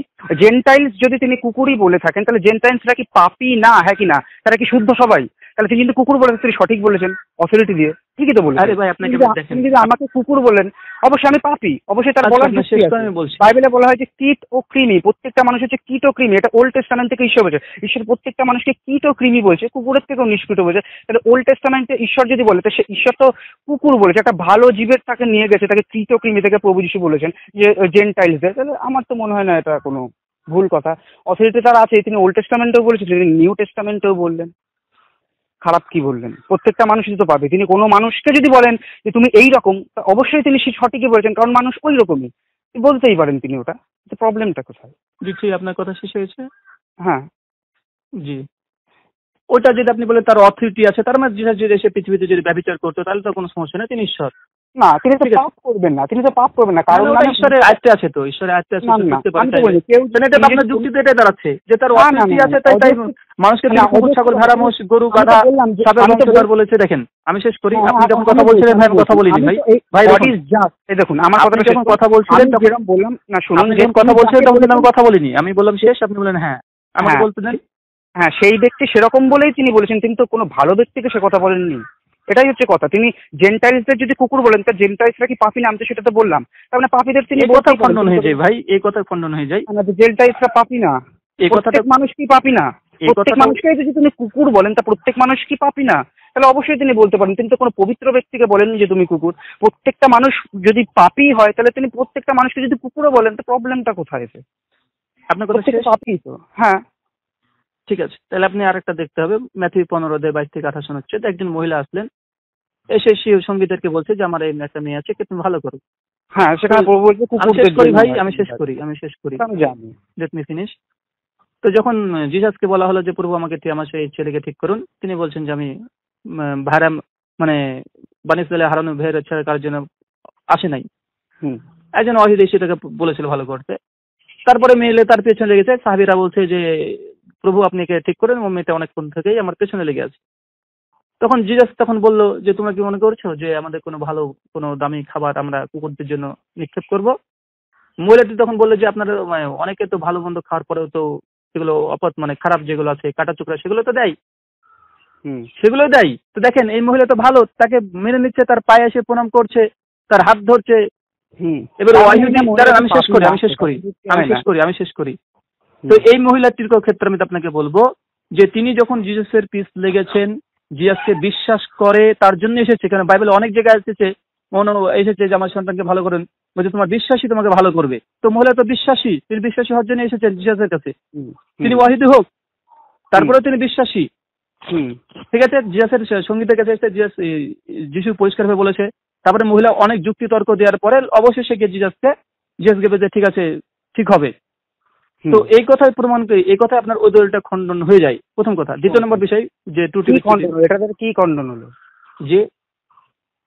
যে তিনি ভালো মানুষকে তিনি একই কথা বলেছেন যে কুকুর ভেড়া খাবার। প্রত্যেকটা মানুষই পাপী। তিনি যদি কাউকে বলেন কথা বলে আপনি পাপী, আপনি জেন্টাইলকে সঙ্গে পাপের সঙ্গে তুলনা করছেন কিসের ভিত্তিতে ভাই?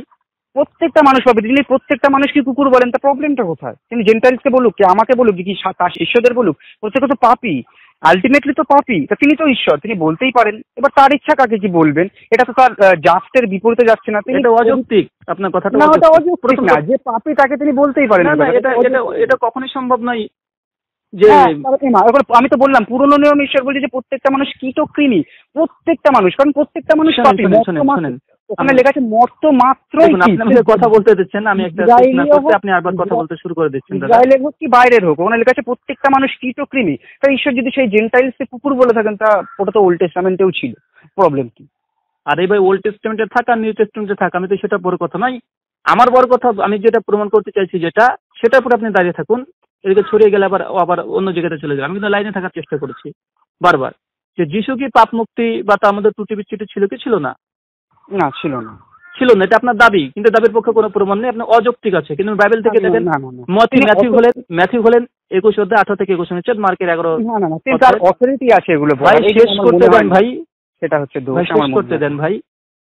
মার্কের 11 অধ্যায় 12 থেকে 22 অনুচ্ছেদ। যিশু খ্রিস্ট ক্ষুধার্ত অবস্থায় একটা ডুমুর গাছের কাছে গেলেন। সেই সময় মৌসুম ছিল না। তিনি ফলটা ছিঁড়তে ফলের কাছে গিয়ে দেখলেন না কোনো গাছে খাবার নেই, ফল নেই। সঙ্গে সঙ্গে তাকে অভিশপ্ত দিয়ে মৃত্যু দিলেন। তো ভাই, ডুমুর গাছ এটা ঈশ্বরের একটা গাছ, পৃথিবীর সমস্ত কিছু ঈশ্বরের আদেশে চলে, ঈশ্বরের আদেশে ফল দেয়। তো জিসাস সেখানে গেল, ক্ষুধার্ত অবস্থায় গাছটাতে দেখলো কোনো ফল নেই, তার জন্য অভিশাপ দিয়ে তাকে মৃত্যু দিয়ে দিল। এটা তো অথরিটি, আপনি কি খণ্ডন করবেন? প্রথম কথা হচ্ছে ওটা প্রাণ না, যেহেতু রক্ত মাংসের উপস্থিত না থাকলে সেটা প্রাণ হিসাবে গণ্য করা হয়নি ভাই। আরে ভাই, আপনি অবৈজ্ঞানিক কথা বলছেন। যদি এটা যে ধরে নিই, অবৈজ্ঞানিক না, এটা শোনেন আমি একটা কথা বলি। আচ্ছা ঠিক আছে, এটা খণ্ডন করে দিই। ঠিক আছে, ডুমুর গাছের প্রাণ নাই, আমি তাসলিম করে এটা ধরে নিলাম। সোল নেই, গাছের কোনো সোল নেই। প্রাণ আছে, হয়তো জাগতিকভাবে কোষ আছে, তার ভিতরে ক্রিয়া ঘটে, কিন্তু কোনো সোল নেই। সেটা তো একটা আলো, তো আলোর ভিতরেও তো কত ক্রিয়া ঘটে। আলো এদিকে যায়, আলোর গতি। ঠিক আছে, ধরে নিলাম আপনাকে তো ধরে নিলাম। ঠিক আছে দাদা, ধরে নিলাম। আপনাকে তো একমত, আর ব্যাখ্যা করার দরকার নেই। ধরে নিলাম যে গাছটি প্রাণ নেই বা এক স্থান থেকে আরেক স্থানে যেতে পারে না, যেটা বৈজ্ঞানিক ভুল। তারপরে ধরে নিলাম রক্ত মাংস নেই, ঠিক আছে, তারপর ধরে নিলাম রক্তের মাধ্যমে থাকে মানুষের ভিতরে। ঠিক আছে, ধরে নিলাম। মার্কেট তাহলে 5 অধ্যায় 10 থেকে 14 অনুচ্ছেদ পড়েন। যিশু খ্রিস্টের কাছে একজন মহিলা এসে একজন ব্যক্তিকে যে দেখলেন তাকে ভূতে ধরেছে, পেতাত্মায় ধরেছে। সে অনেকে হাঁপাহাঁপি করছে। তো জিসাসের কাছে এসে তাকে ভালো করার জন্য অনুমতি চাওয়া হলো। জিসাস সঙ্গে সঙ্গে তার আত্মাটাকে বের করে 2000 শুকুরের মধ্যে তিনি পুড়ে দিলেন। শুকুরগুলো দৌড়তে দৌড়তে চলে গেলেন, নদীর ধারে গিয়ে পড়ে গেল। এটা নিয়ে বাইবেলে কন্ট্রাডিক্ট আছে। যাই হোক, মার্কেট 5 অধ্যায় 10 থেকে 14 অনুচ্ছেদ। এবার আমার এখানে প্রশ্ন যে তিনি একজন মানুষকে রক্ষা করার জন্য 2000 শুয়োরকে, 2000 নিরীহ শুয়োরকে তিনি হত্যা করলেন। এবার এখানে তার খণ্ডন করতে পারছেন না যে শুয়োরে প্রাণ নেই বা নেই, তিনি শুয়োরকে হত্যা করে দিয়েছেন ভাই। হ্যাঁ, তা আমি তো সেটা আগেও বলেছিলাম, তা মানুষের পাপের জন্য একটা নিখুঁত ল্যাম্পকেও স্যাক্রিফাইস করা হয়। ভাই একটা করা যায়, 2000 করা যায় না ভাই? একটা মানুষের জন্য একটা শুকর করলে ঠিক আছে, হাজার হাজার করতে পারে। হাজার হাজার মানুষ, কত পশু মারা গেছে মানুষের পাপের জন্য পুরনো নিয়মে। তো আমার তো মনে হয় না সেটা। আরে ভাই পুরাতন নিয়মে কি হয়েছে বাদ দেন, জিজাস তিনি পাপ মুক্ত আছে না নেই এটা প্রথম প্রশ্ন। জিজাসের জীবনী থেকে দিচ্ছি ভাই, তিনি কি ত্রুটি করেছেন কি করেননি? না না না না, একটা পশু মারা গেছে পাপ। ভাই আপনি বাইবেলে লেখা আছে যে নরহত্যা পাপ, একটা পশু মারা পাপ, এটা কোথাও লেখা নেই। আমরা তো যখন হাঁটি চলি হাজার হাজার পিঁপড়ে আমাদের পায়ের নিচে পড়ে মারা যায় কি মারা যায় না? যখন প্রভু যিশু নিজে এটা অযৌক্তিক আপনার।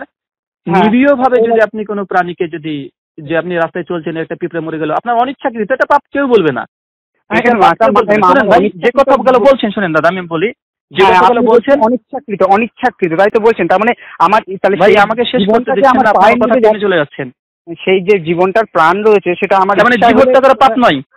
হ্যাঁ, তাহলে যদি আমি পাড়া দিয়ে ফেলি, বা আপনাদের নবী যখন রাস্তা দিয়ে হেঁটেছেন অনেক পোকামাকড় তার পায়ের নিচেও মারা গেছে, তাহলে প্রত্যেকটা পাপ তার হিসাবে। হ্যাঁ, সেই বুখারী খুলবেন, হাদিস নাম্বার 3019। হ্যাঁ ঠিক আছে, এবং 3319 দুটো হাদিস বর্ণনা আছে। আল্লাহ মুহাম্মদ সাল্লাল্লাহু আলাইহি ওয়াসাল্লাম বলছেন, একজন নবী একটা রাস্তা দিয়ে চলছিল, একটা গাছের কাছে আশ্রয় নিলেন, একটা পিঁপড়া এসে তাকে কামড়ালো। একটা পিঁপড়ে এসে কামড়িয়েছে, আল্লাহ মুহাম্মদ সাল্লাল্লাহু আলাইহি ওয়াসাল্লাম সঙ্গে সঙ্গে মানে ওই নবী করেছে কি, সমস্ত যে পিঁপড়ার বাসা আছে আগুন ধরিয়ে দিয়ে পুড়িয়ে দিল। আগুন ধরিয়ে পুড়িয়ে দিয়েছে সঙ্গে সঙ্গে আল্লাহ ওহী অবতীর্ণ করে বলছে যে তুমি কেন, একটা পিঁপড়া তোমাকে কামড়েছে, তুমি এরকম গোটা বাসাটাকে ধ্বংস করে দিলে কেন? তাকে প্রতিবাদ করেছে যে তোমার এটা উচিত হয়নি, এটা তোমার ভুল।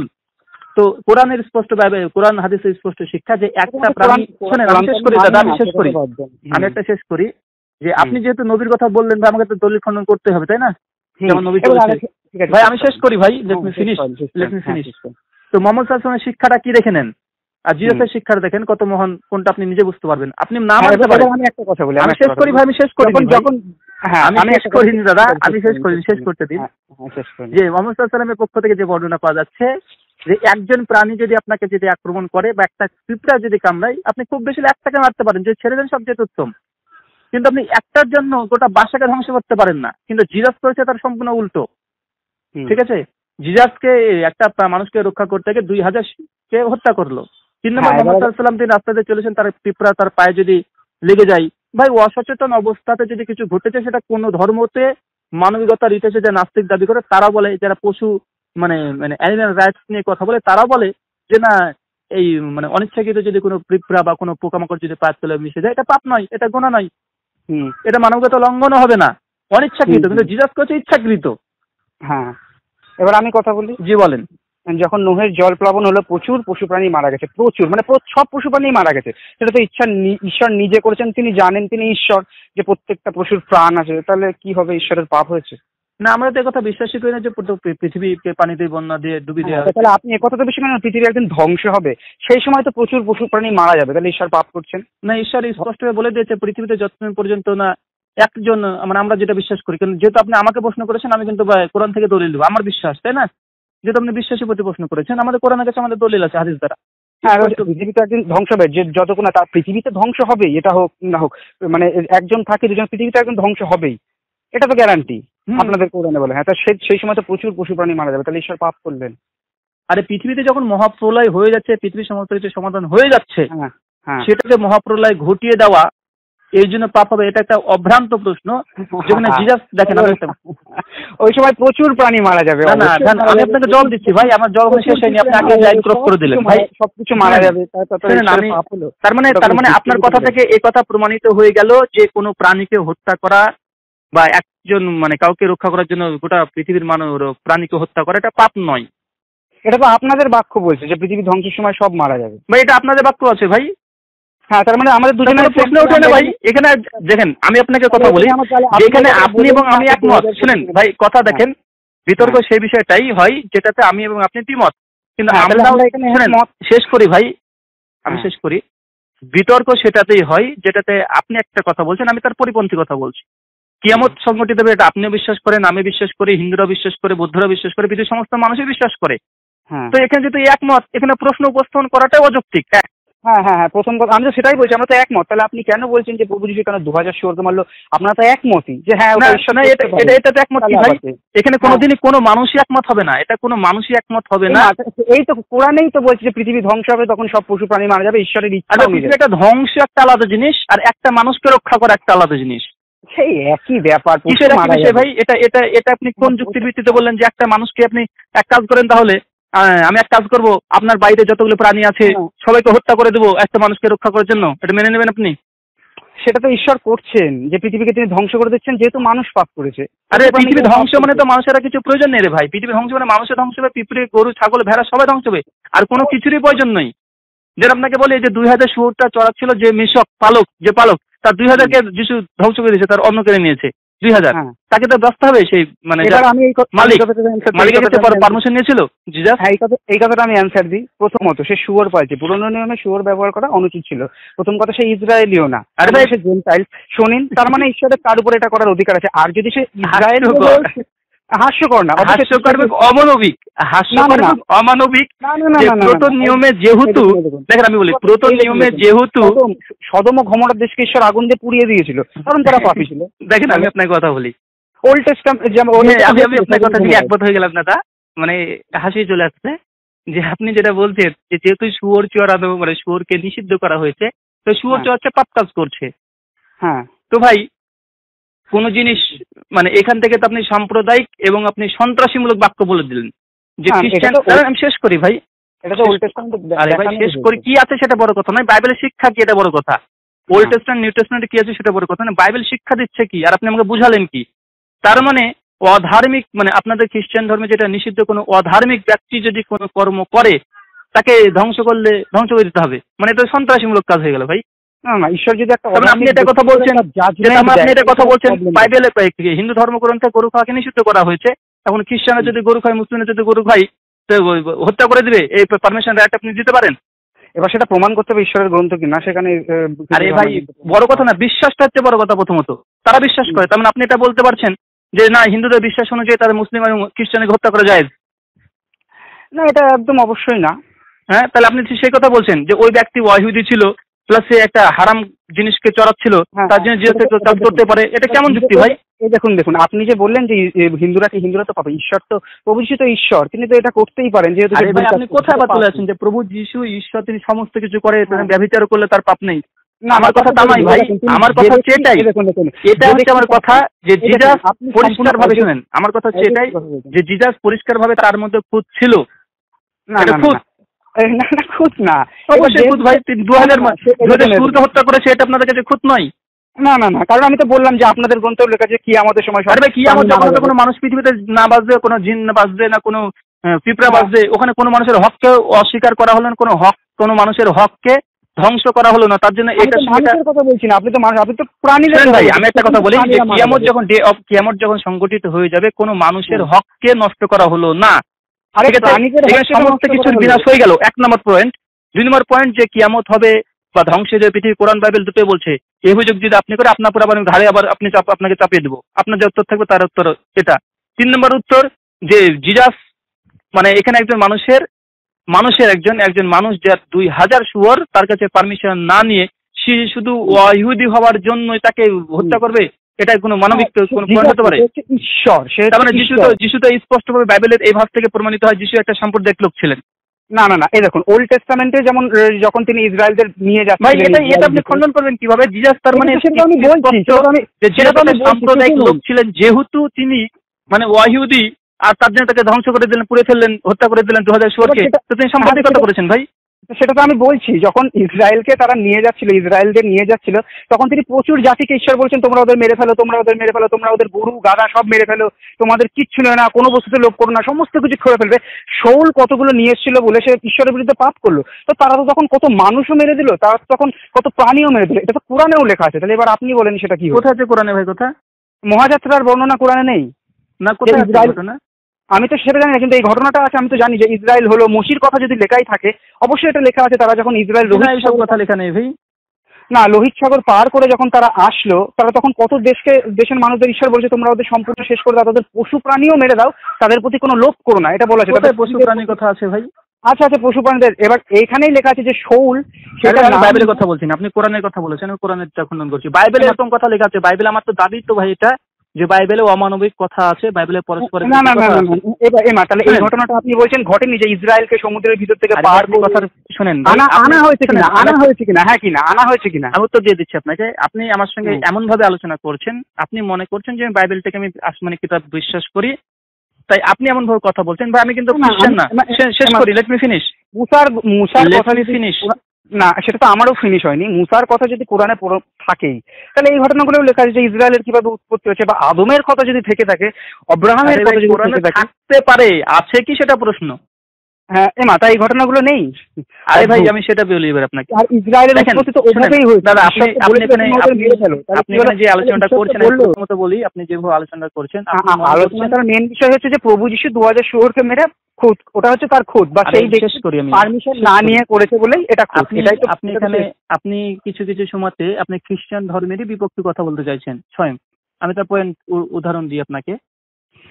দেখুন আপনার কথা শেষ করি, আমাকে কথা বলার সুযোগ দিচ্ছেন, আপনি কথা টেনে নিচ্ছেন। আমি আপনাকে বলি যে আমি বাইবেলকে না আসমানি গ্রন্থ বিশ্বাস করি, না বাইবেলকে আমি কোনো কিছু বড় গ্রন্থ মনে করি। আমি মনে করি বাইবেলে ভুল আছে, বাইবেলে পরস্পর বিরোধী আছে, অমানবিক কথা আছে, সন্ত্রাসমূলক কথা আছে, অনেক কিছু আছে। কালকে থেকে এই পর্যন্ত যা বলেছেন সবকটা শেষ করতে করতেই এখন আমরা এটাতে এসে ঠেকেছি। আরে ভাই শেষ করি ভাই, আমি কি কথা বলি ভাই, শেষ করেন ভাই, শেষ করতে দেন। আমি তো বাইবেলটাকে বিশ্বাসই করিনি, তাই বাইবেল দিয়ে বাইবেলের যদি খণ্ডন করেন তা অযৌক্তিক। আমি তো বাইবেলকে বিশ্বাসই করি না ভাই, তাই আপনি বারবার এভোটা করছেন। আপনি তাহলে এটা মানছেন যে মুসার গ্রন্থে এগুলো লেখা নেই কোরআনে? আরে ভাই আমি আপনাকে কি বলি, শেষ করতে দেন ভাই। হ্যাঁ বলেন। আপনি তার জন্য যখন আমি আপনাকে ওল্ড টেস্টামেন্ট থেকে একটা জবাব দিচ্ছি বা বাইবেল থেকে কোনো ভাষ দিচ্ছি, আপনি পাল্টা বাইবেল থেকে দলিল দিয়ে আরেকটা দলিলকে খণ্ডন করছেন যে বাইবেল এই কথা তো লেখা আছে। তো ভাই তার মানে তো হয়ে গেল কন্ট্রাডিক্ট। কারণ আমি বাইবেলকে বিশ্বাসই করি না। শেষ করি ভাই। ছোট কথা বলেনি যে প্রভু যিশু যখন শয়তানের দ্বারা ইয়ে হয়েছিল, তখন শয়তান বলেছে যে লেখা আছে এই বিষয়, তখন প্রভু যিশু বলেছে যে আরো লেখা আছে এই বিষয়। মানে ওই এক জায়গাতেই বাইবেল শেষ না, এবং সেটা কোনো মতেই কন্ট্রাডিকশন না, সেটারই ওটার পরের অংশ। এরকম ভাবে প্রভু যিশুর জীবনেও ঘটেছিল যে এখানে এই বলে শয়তান বলছে, তখন প্রভু যিশু বলল ওখানে ওই বলে, তিনি ওর একটা পাল্টা চাল দিলেন, এটা ওল্ড টেস্টামেন্ট থেকেই এসেছে। মানে প্রত্যেকটা কথা যে কন্ট্রাডিকশন, এটা তো আপনার জন্য শিক্ষা, এটা তো আমার জন্য শিক্ষা না, আমার কাছে জিরো মূল্য। না না, আপনারাও মানেন যে প্রভু যিশু এসেছিলেন এবং এগুলো বাইবেলের শিক্ষাটাকে আমরা জিরো মনে করি, বাইবেলকে আসমানি গ্রন্থ থরি মনে করি না আমরা। তার জন্য বাইবেলে কি শিক্ষা আছে সেটা বড় কথা নয়, আমার জন্য 5 পয়সা মূল্য না। আমার জন্য কোরআন আলিয়াম আকমাল তুল লাকুম দীনাকুম, কোরআন আমার জন্য যথেষ্ট, ঠিক আছে আমার জন্য। তো আপনি আমার সাথে আলোচনা করছেন, ইনজিলকে তো ঈশ্বরের কথা মানে তো। হ্যাঁ ইনজিলকে ঈশ্বরের ব্যাপারে বিশ্বাস করি। তোরাকেও তো মানা। হ্যাঁ তোরা যাবর ইনজিলকে আমরা ঈশ্বরের বাণী বিশ্বাস করি। তো তোরা যাবর ইনজিল কোথায়? তোরা থেকে ওই কথাগুলো, মসির গ্রন্থের কথাগুলো নেই। তোরাটা কোথায়? তোরাটা কোথায়? মসি যখন তারা ইসরায়েলকে যখন, তোরাটা কোথায়? তোরাটা থেকে দলিল দেন, তোরাটা কোথায়? তোরাটা কথা মানে এই ঘটনাটা কি লেখা নেই যে মসির জীবনের ওই সময়কার ঘটনাগুলো কি লেখা নেই যে ইসরায়েল কি কিভাবে হলো? আপনি এখানে ভুল করে ফেলেছেন প্রথমে, তার জন্য আপনি আলোচনাতে গরমিল করে ফেলছেন। আমি সেই জন্য বলছি যে আপনি এখনো পয়েন্ট ধরতে পারেননি। আমরা তওরাত জাবুর ইনজিলকে আসমানি গ্রন্থ বিশ্বাস করি, তথাকথিত বাইবেলকে আমরা ঈশ্বরের বাণী বিশ্বাস করি না। আর বাইবেলের মধ্যে তওরাত জাবুর ইনজিল যেটা আছে এটা আমরা ইনজিল মনেই করি না, প্রথম কথা। 2 নম্বর পয়েন্ট দেখেন, বাইবেলে যেটা লেখা আছে যদি ধরে নিই যে gospel of John, mark, Matthew R look, এই 4টে হচ্ছে গসপেল, হচ্ছে ইনজিল। কিসের এটা ইনজিল ভাই? যীশু খ্রিস্টের জীবনী আসমান থেকে ঈশ্বর পাঠিয়েছিলেন নাকি?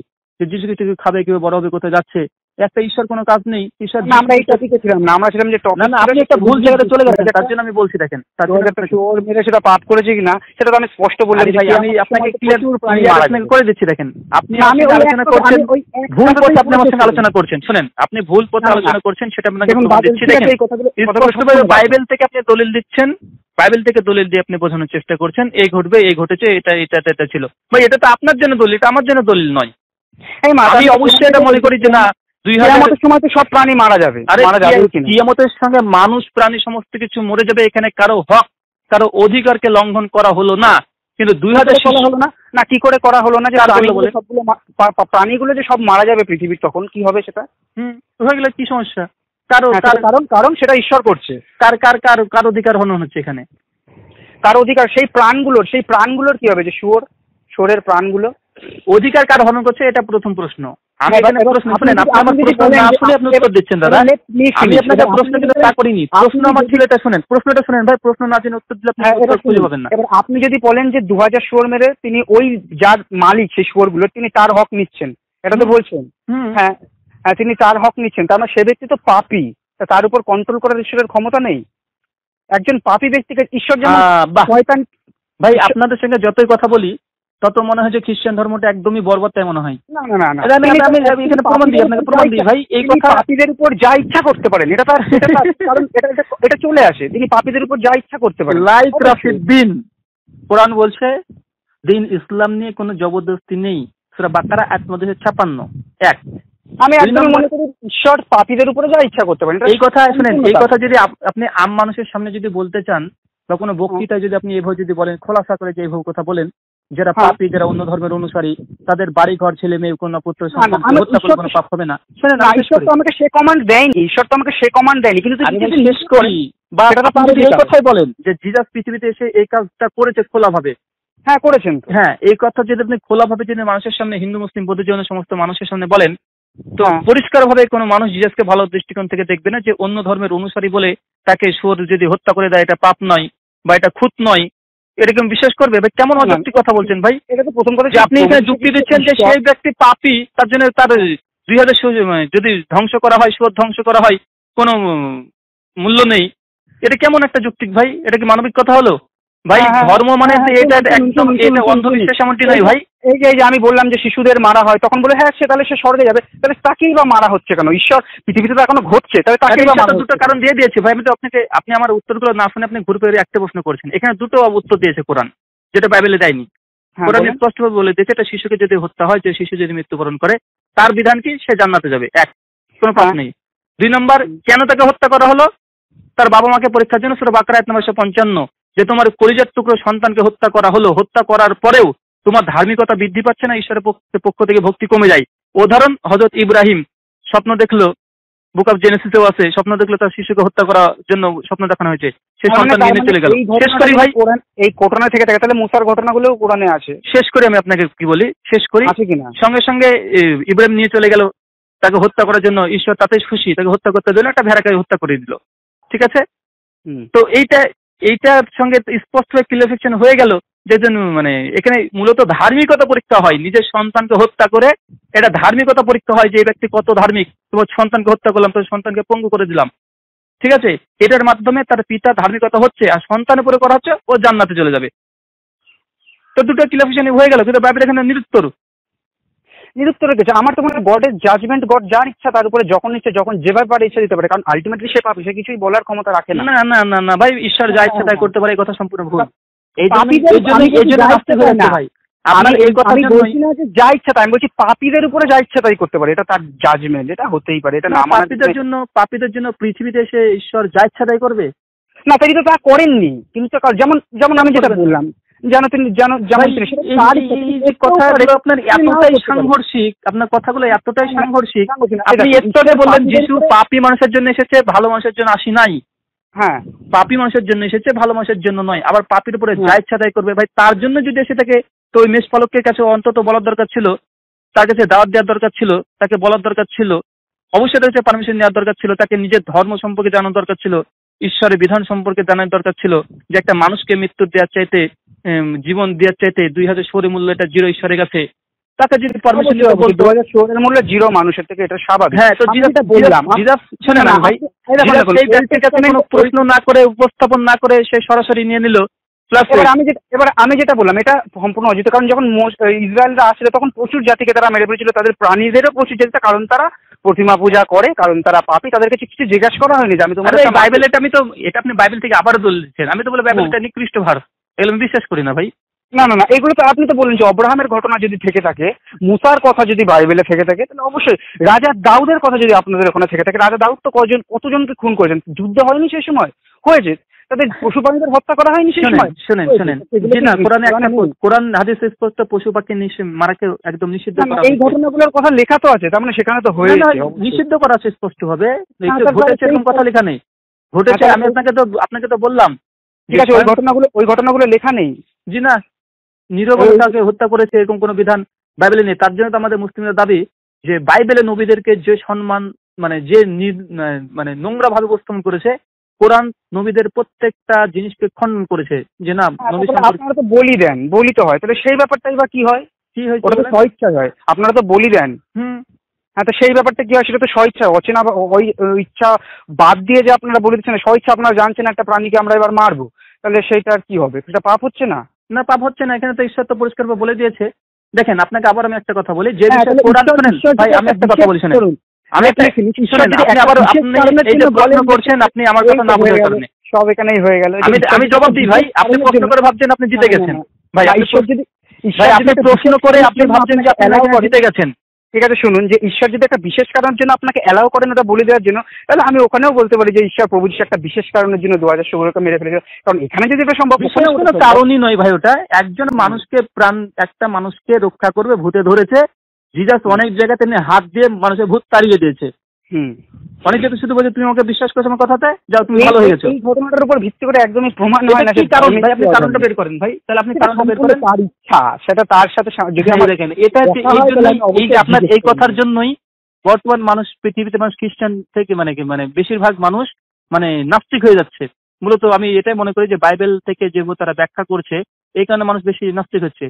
যে ঈশ্বর, আমি জানি কথা বলতে দেন দাদা, আপনি আমার কথা চলে যাচ্ছেন। অনেক বলি হওয়ার ব্যাপার আছে, তো সেটা যদি ঈশ্বর একটা বিশেষ কারণের জন্য একটা বলি মেনে নিতে পারে, বা হাজার হাজার মানুষের জন্য হাজার হাজার বলি মেনে নিতে, তাহলে ওখানে ঈশ্বর একটা বিশেষ কারণের জন্য একমত। এখানে বাইবেলেও একমত, দ্বিমত নেই, কথা নেই। যেখানে দ্বিমত আছে সেখানে কথা বলেন। হ্যাঁ, তো ওই তো আপনি দ্বিমত যেখানে আছে, দেখেন আমি বললাম জিজাসের শিক্ষার চাইতে মোহাম্মদ সাল্লাল্লাহু আলাইহি শিক্ষা অনেক বেটার। কেন? একটা পিঁপড়াতে কামড়েছে, মোহাম্মদ সাল্লাল্লাহু আলাইহি বলেছে পরিষ্কার ভাবে যে একটা যদি হত্যা করে একটাকে মারা যেতে পারে, ছেড়ে দিলে সবচেয়ে উত্তম, একসঙ্গে ওটা ধ্বংস করা যাবে না। জিজাস একজনকে বাঁচা থেকে সমস্ত হত্যা করে দিয়েছে। মোহাম্মদ সাল্লাল্লাহু আলাইহি ওয়াসাল্লাম পরিষ্কার ভাবে বলেছে শত্রু হোক আর বন্ধু হোক, যেই হোক, তার কোনো তার বাড়িতে কোনো মহিলা যদি হয়, কোনো খ্রিস্টানদের সঙ্গে যদি মুসলিমদের যদি যুদ্ধ লেগে যায় ক্ষেত্রে ধর্ম নিয়ে, তো মুসলিমদের পুরো পরিষ্কারভাবে বিশ্বনবী মোহাম্মদ সাল্লাল্লাহু আলাইহি ওয়াসাল্লাম কোরআন হাদিস স্পষ্ট বলে দিয়েছে যে না, কোনো বাচ্চা মেয়েদেরকে মারা যাবে না, বাচ্চা ছেলেদেরকে মারা যাবে না, তাদের গিজরাকে আগুন দিয়ে ভেঙে দেওয়া যাবে না।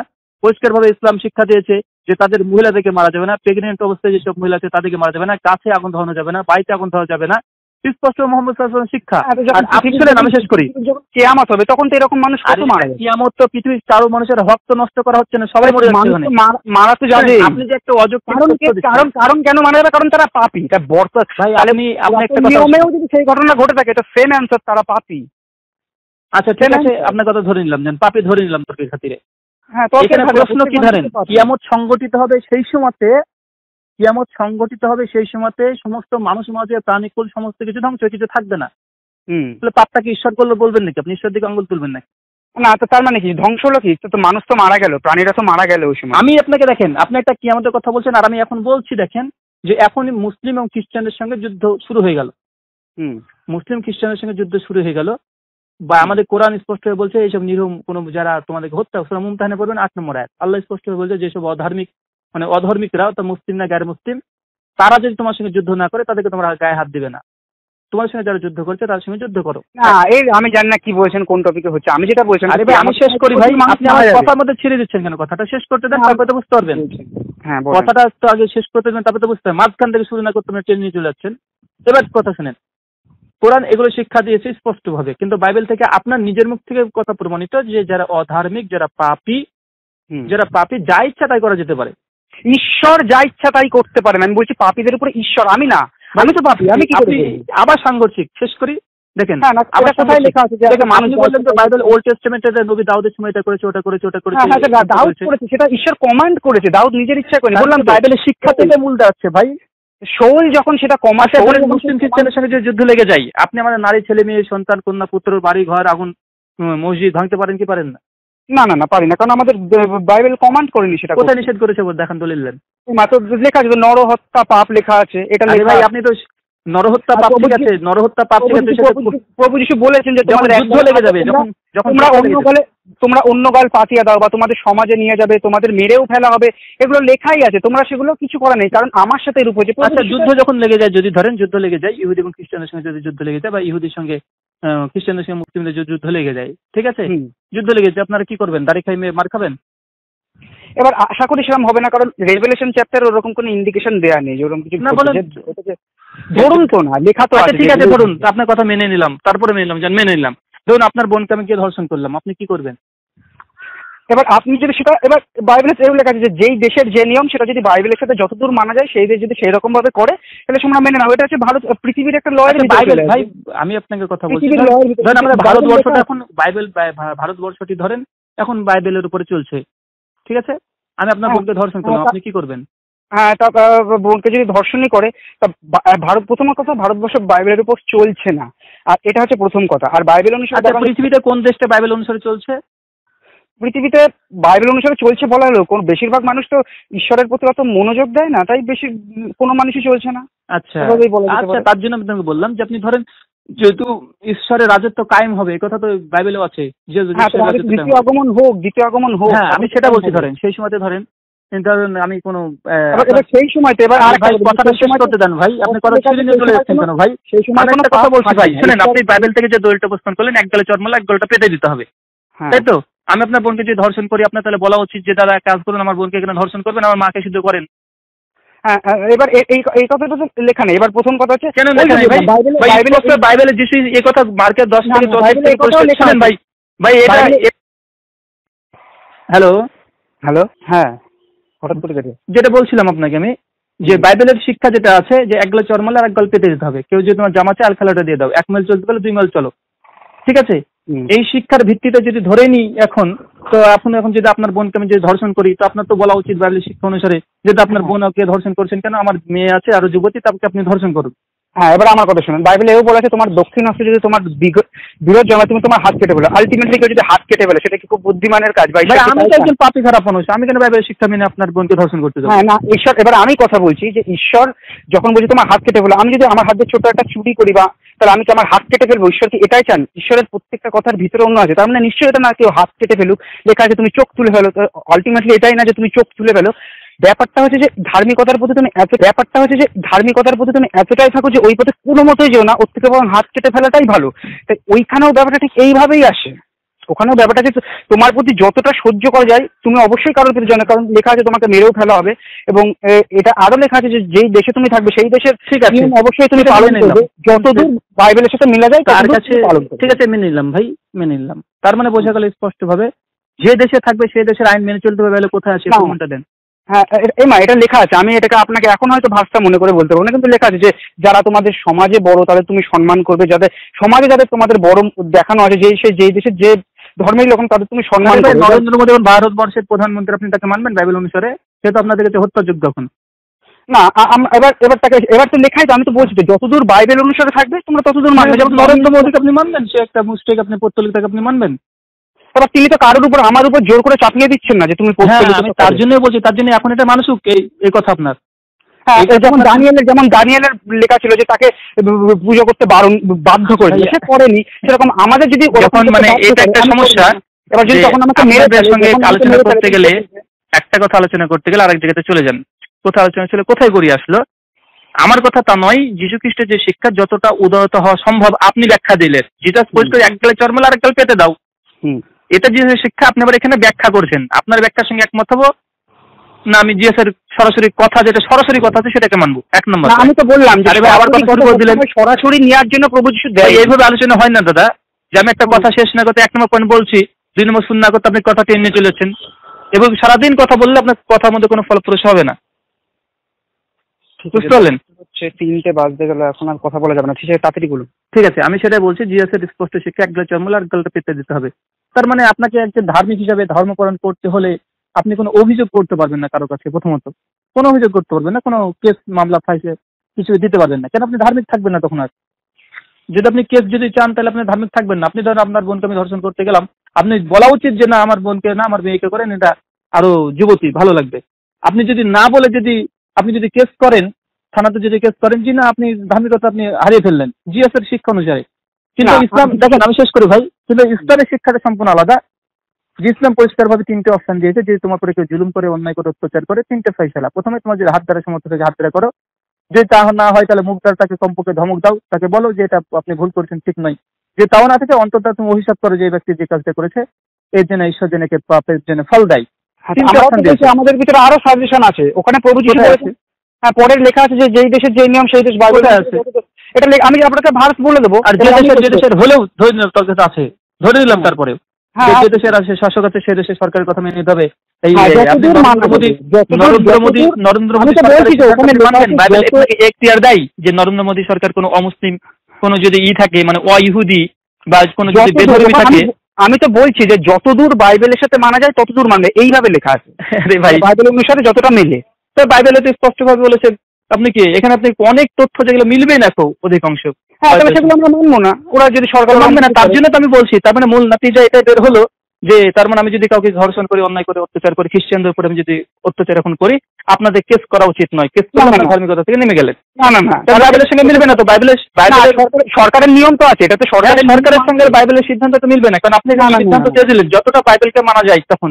হ্যাঁ, এটা বাইবেলকে মানা যায়, বাইবেল তো বারণ করছে না যে কেউ যদি তোমার উপরে অত্যাচার করে তুমি সরকারের কাছে যেও না, এটা তো লেখা নেই। ওটা লেখা আছে সরকারের নিয়ম। তুমি সরকার যদি নিয়ম সরকার যদি আপনাদের ভাষা অনুযায়ী সরকার যদি বেধর্মী হয়, বেধর্মীতে শুয়োরকে আপনারা হত্যা করে দেবেন, বেধর্মীকে এটা করবেন, সেটা বলছে তো।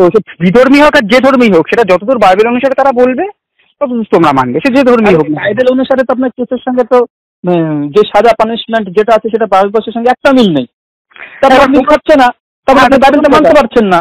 না, প্রথম কথা হচ্ছে কোনো খ্রিস্টান ব্যক্তি যদি সরকারের দ্বারা শাস্তি পায়, তার মানে সে বাইবেলে অনেক ভুল করেছে অলরেডি, তাতে শাস্তি পাওয়ারই যোগ্য। আর যদি সে সঠিকভাবে চলে, সে ঈশ্বর সরকারের কোনো কথা বুঝতে পারলে না। কথা দেখেন, না বুঝে কথা যদি বলেন তাহলে আপনি অনর্থক হবে। আমি তো বলছি আমি করেছি, কোনো খ্রিস্টানের কথা বলিনি। আমি বলছি আমি করেছি, ধর্ষণটা আমি করেছি একজন খ্রিস্টানকে, আপনার বোনকে বা প্রতিবেশী বা কোনো খ্রিস্টানকে। তো আমার সিদ্ধান্ত কি হবে? আপনি বলছেন সরকারের কাছে যেতে হবে। আচ্ছা ঠিক আছে, সরকারে চলে গেলেন। এবার বাইবেল কি এটাই প্রথম প্রশ্ন আসবে যে কুফফাররা যদি কোনো বিধান দেয়, ঠিক আছে, কুফফাররা যদি কোনো শাস্তি দেয়, সেটা কি গ্রহণযোগ্য হবে যদি বাইবেলের সঙ্গে সাংঘর্ষিক তার বিধানটা হয়ে থাকে? স্পষ্ট না। বাইবেলে বলেন শেষ করি, অধার্মিকতা করলে তার তো শাস্তি হবে, বাইবেলে তো লেখাই আছে। আরে ভাই, আপনি প্রথমত খ্রিস্টান না, তাই ঈশ্বরের চোখে আপনি বাইবেল অনুযায়ী পাপী। তারপরে তো আপনি ধর্ষণ করলেন, আরো পাপী হলেন। আপনিও তো পাপী। খ্রিস্টান হওয়ার পরে তো আপনিও তো পাপ থেকে মুক্ত না, আপনিও তো পাপী। হ্যাঁ, কিন্তু আমরা তো সঠিক পথে আছি। এই কিসের ভিত্তিতে আপনি সঠিক পথে আছেন আর আমি সঠিক পথে নেই? হ্যাঁ, সেটা তো আবার অন্য জায়গায় চলে যাবে। ঠিক আছে, বাদ দেন। হ্যাঁ, আপনি যে বিশ্বাস করেন আমি বিশ্বাস করি ভাই, সমস্যা কোথায়? না, আপনি যেমন বলেন প্রভু যিশু খুদ করেছেন, সেটা আমি বললাম যে কিয়ামতের সময় অনেকে মারা যাবে, হয়ে গেল। না, ওটা মিলেই নি তো। এটা যদি আপনার এই আলোচনা যদি কেউ শোনে বা যদি কেউ শোনে, আপনি যে একটা অযৌক্তিক একটা কথা বলছেন, এটা সমস্ত প্রাণী মারবে কিয়ামতের মাঠে, বা যখন মহাপ্রলয় সংগঠিত হবে তখন সমস্ত প্রাণী মরবে। হ্যাঁ, সমস্ত প্রাণী মরবে, এখানে কারো হক নষ্ট করা হয়নি। এবার বলছে প্রথম 2 নম্বর, যীশু খ্রিস্টের স্বয়ং তিনি ইহুদির যারা পিঁপড়ে গুলোকে পুড়ে মারলো, তখন কোন মানুষের হক নিষ্ঠ করেছে? তখন তো সেই পিঁপড়ে গুলোর প্রাণ গেল, সেটা নিয়েই তো ঈশ্বর বললো। তখন তো এখানে তো সে প্রাণীগুলোর প্রাণ যাবে। তার মানে এটা নিষিদ্ধ করলো যেন এটা পারেন না আপনি। হ্যাঁ, এটা পারেন না। আমি এখান থেকে আপনার বাইবেল কাপড় খন্ড করতে যাচ্ছি, এখান থেকে দলিল বের করতে হচ্ছে কি কোরআন কন্ট্রাডিক্ট হয়ে গেল। কারণ ঈশ্বর তো আপনি বলেন, আপনার শুনতে যাচ্ছি, কোরআনের কন্ট্রাডিক্টটা বলেন এবার আরামসে বলেন। হ্যাঁ, ওখানে বলা হলো যে তো পিঁপড়েদের কেন মারলে, পরের সময় ঈশ্বর নিজেই ধ্বংস করে দেবেন সব। তাহলে কি হলো? তখন তো কত পিঁপড়ে মারা যাবে। কথা শেষ হয়েছে। হ্যাঁ, ঈশ্বর যখন কোনো গোটা মহাপ্রলয় করে দিচ্ছে, মহাপ্রলয় করে দিচ্ছে, মহাপ্রলয় করে দিচ্ছে, সেটা দোষ নয়। এটা বাইবেলের শেষ করতে দেন। এটা আপনার সমস্যা, এটা দেখছি ভাই। এইভাবে যদি আলোচনা করতে চান তাহলে আলোচনা করে কোনো লাভ নেই। হ্যাঁ, সেটা যে আমি আপনাকে কথা বলার সময় দিচ্ছি, আমি চুপ করে থাকছি, আপনি আমাকে সময় দিচ্ছেন না। আপনি প্রত্যেকটা কথা ছিঁড়ে চলে যাচ্ছেন ভাই। আমি যদি আপনাকে জবাব দেব মনে করি না, প্রত্যেকটা কথার আপনাকে জবাব দিতে পারি, ঠিক আছে? আর আমি বাইবেল মানে আজ থেকে পড়ছি না, আমি অনেকদিন আগে থেকে পড়ছি। আর আপনি যে তথ্যগুলো দিচ্ছেন এগুলো মানে একবার না, ঠিক আছে? আমি এগুলো অনেক কোন তথ্যটা দিয়ে ঠিক মানে আমি দিতে পারলাম না, এরকম তো কোনো তথ্য হয়নি না। সমস্ত আপনি এই আলোচনার যদি মানে আপনি যদি চান আমি ইন্টারনেটে দিয়ে দিতে পারি, মানুষ তাহলে সিদ্ধান্ত নিয়ে নিবে। দেবো কি বলেন? সেটা আপনার ব্যাপার না। আপনি যদি চান আমি দিয়ে দিব, তাহলে মানুষ শিক্ষা নেবে যে আপনার কথাটা মানে বেশি প্রাধান্য পাবে না, আমার কথাটা বেশি প্রাধান্য পাবে, কার কথাটা যৌক্তিক, কার কথাটা বাইবেলের আলোকে সঠিক। আপনার কথা যদি এটা যদি আমি একটা কথা স্পষ্টভাবে বলে দিই, আপনার কথা আমার এই ফোন রেকর্ড যদি দিয়ে দিই, স্পষ্টভাবে অনেক খ্রিস্টানরা তারা বিভ্রান্ত হয়ে যাবে, বলে এটাই তো কেউ কোন কি বলছে, বিভ্রান্ত হবে 100%। কারণ আপনি মানে কখন কি কথা বলছেন এটা মানে স্পষ্ট না। আমি একটা লিগালি কথা বলছি জাস্ট, ঠিক আছে? লিগালি লাইনে থাকবে, আমি লাইনে চলবো, আমি এখান থেকে একটা মানে আগে পিছিয়ে করবো না। আর 5 মিনিটের বেশি সময় দেওয়া যাবে না, ঠিক আছে? দ্বিতীয় বিষয় যে এইসব বিষয় নিয়ে আমি তার জন্য বলছি যে খোলা আলোচনা হোক দাদা, একটা বিষয় ধরা হোক, একটা বিষয়ের উপর আলোচনা। আপনি 40 মিনিট করবেন, আমি 40 মিনিট করবো, তারপর একটা রিবার্টাল সেশন হবে, আপনি আমার কথা জবাব দেন, আমি আমার কথা জবাব দিব, তারপরে প্রশ্ন উত্তর ডক্টর নায়ক যেরকম ভাবে করে যে কোনো বিষয় নিয়ে আপনি আলোচনা করতে পারেন কোরআন এবং বাইবেলের আলোকে। আমি এটা আপনাকে প্রমাণ করবো। আপনি যদি মনে করেন না কোরআন ঈশ্বরের বাণী না, বাইবেল ঈশ্বরের বাণী, বাইবেল নিখুঁত, আমি আপনাকে প্রমাণ আলোচনা করবো না বাইবেল নিখুঁত না, এখানে হাজারো ভুল আছে। এবার যদি কেউ রাজি থাকে আপনার, বা আপনি যদি রাজি থাকেন, আপনি আমাকে ডাকেন অথবা আমি আপনাকে ডাকছি, আপনি আসতে পারেন বহরমপুরে বা কলকাতাতে বা পশ্চিমবাংলার যে কোনো জায়গাতে। যদি আপনি আলোচনা করতে চান, আমি যে কোনো জায়গাতে আয়োজন করতে পারি। বুঝতে পারলেন কি? ঠিক আছে, আর কিছু বলবেন? এবার আমাকে বাড়ি যেতেই হবে। হ্যাঁ, এবার আমি শেষ যে কথাটা বললাম পয়েন্টটা, যে এই বিষয়ের উপরে কি আপনি করতে যাবেন? কারণ আপনি যেহেতু ইসলামকে আপনি নচ্ছাদ করে দিচ্ছেন, না না ইসলাম এটা কোনো নাই। আর আমার দাবি না, স্পষ্ট যীশু খ্রিস্ট পৃথিবীতে এসেছিলেন, তিনি নবী, তার শরীয়ত বিকৃত করেছে, আমি এটা প্রমাণ করবো ভাই। কিন্তু আপনি যে বিনা কোনো যুক্তিবিহীন আপনি এমনি বাইবেলকে ঠিক ধরে নিয়েছেন, অটোমেটিক ধরে বলছেন কোরআন ভুল, এটা তো অযৌক্তিক ভাই। পরীক্ষা করে দেখেন ভাই একবার। এবার আপনি কি বলছেন? আপনি কি মানে আলোচনার জন্য কোনো, যদি চান ভাই আমি ডাকছি আপনাকে বা আপনি আমাকে ডাকুন, আমি যাচ্ছি। সেটা এক্ষুনি সম্ভব না, সেটা নিয়ে ভাবতে হবে পরে। জি, সেটা আপনি তাহলে করুন, যে এটা সবচেয়ে ভালো হবে। কেন ফোনে আমি তো বুঝতে পারছি না, আমি আপনাকে একটা কথা বোঝানোর চেষ্টা করছি, আপনি লাইন কেটে আরেক দিকে ছুটছেন।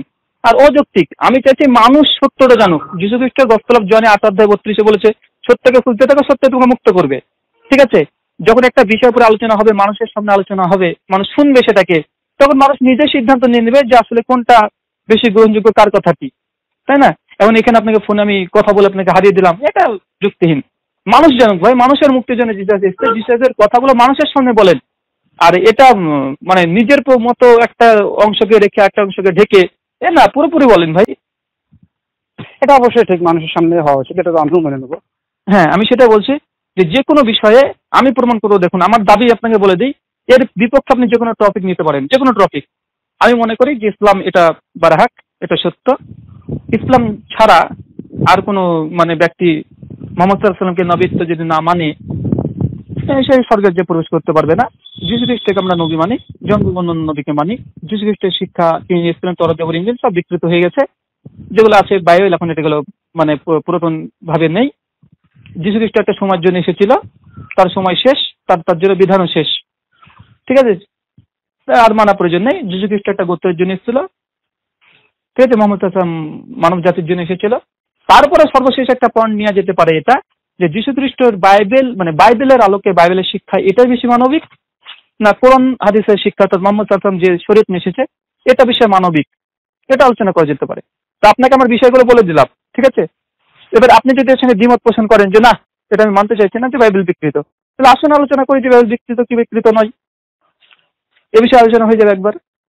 ঠিক আছে, এখন আর না, এখন আমি না, এ বিষয়ে আমি তো আর ফোনে আলোচনা করতে চাইছি না আপনাকে সরাসরি, কারণ ফোনে আলোচনা করে কোনো জিনিস নাতিজা কোনো কিছু বের হবে না। এটাও ঠিক। ঠিক আছে, এটা নিয়ে আমি পরে হোয়াটসঅ্যাপে কথা বলেন বা পরে কথা হবে। আর আমি আপনাকে তো বললাম যে দাদা, যে আমি তো বাইবেল পড়েছি, আমার কাছে king James version, revise standard version, authorised version সবগুলো পিডিএফ আমার কাছে আছে। নাহলে 23-24 খানা ভার্সনের বাইবেল আছে আমার কাছে, 1800 সালেরও বাইবেল অনেকগুলো আছে। ঠিক আছে, তো আমি গবেষণা করেছি জিনিসটা নিয়ে। আপনাকে বললাম না কালকে যে আমার বাবা হিন্দু, আমি 2013 পর থেকে আমি কেন ইসলামকে করলাম, কারণ আমি এমনি না, আমি গবেষণা করে এসেছি। কিন্তু আপনি গবেষণা করেননি, আপনি গবেষণা করেছেন শুধুমাত্র নিজের থেকে। আপনি জন্মসূত্রে খ্রিস্টান, তাই খ্রিস্টান আপনাকে প্রমাণ করার জন্য যতটুকু দরকার তাদের বইপত্র দেখেছেন, আপনি তুলনামূলক আলোচনা দেখার চেষ্টা করেননি। ঠিক আছে, বুঝতে পারলেন? এবার রাখছি। ঠিক আছে। شكرا يا ربي شكرا هديت قلبي شكرا نورت دربي شكرا شكرا يا رب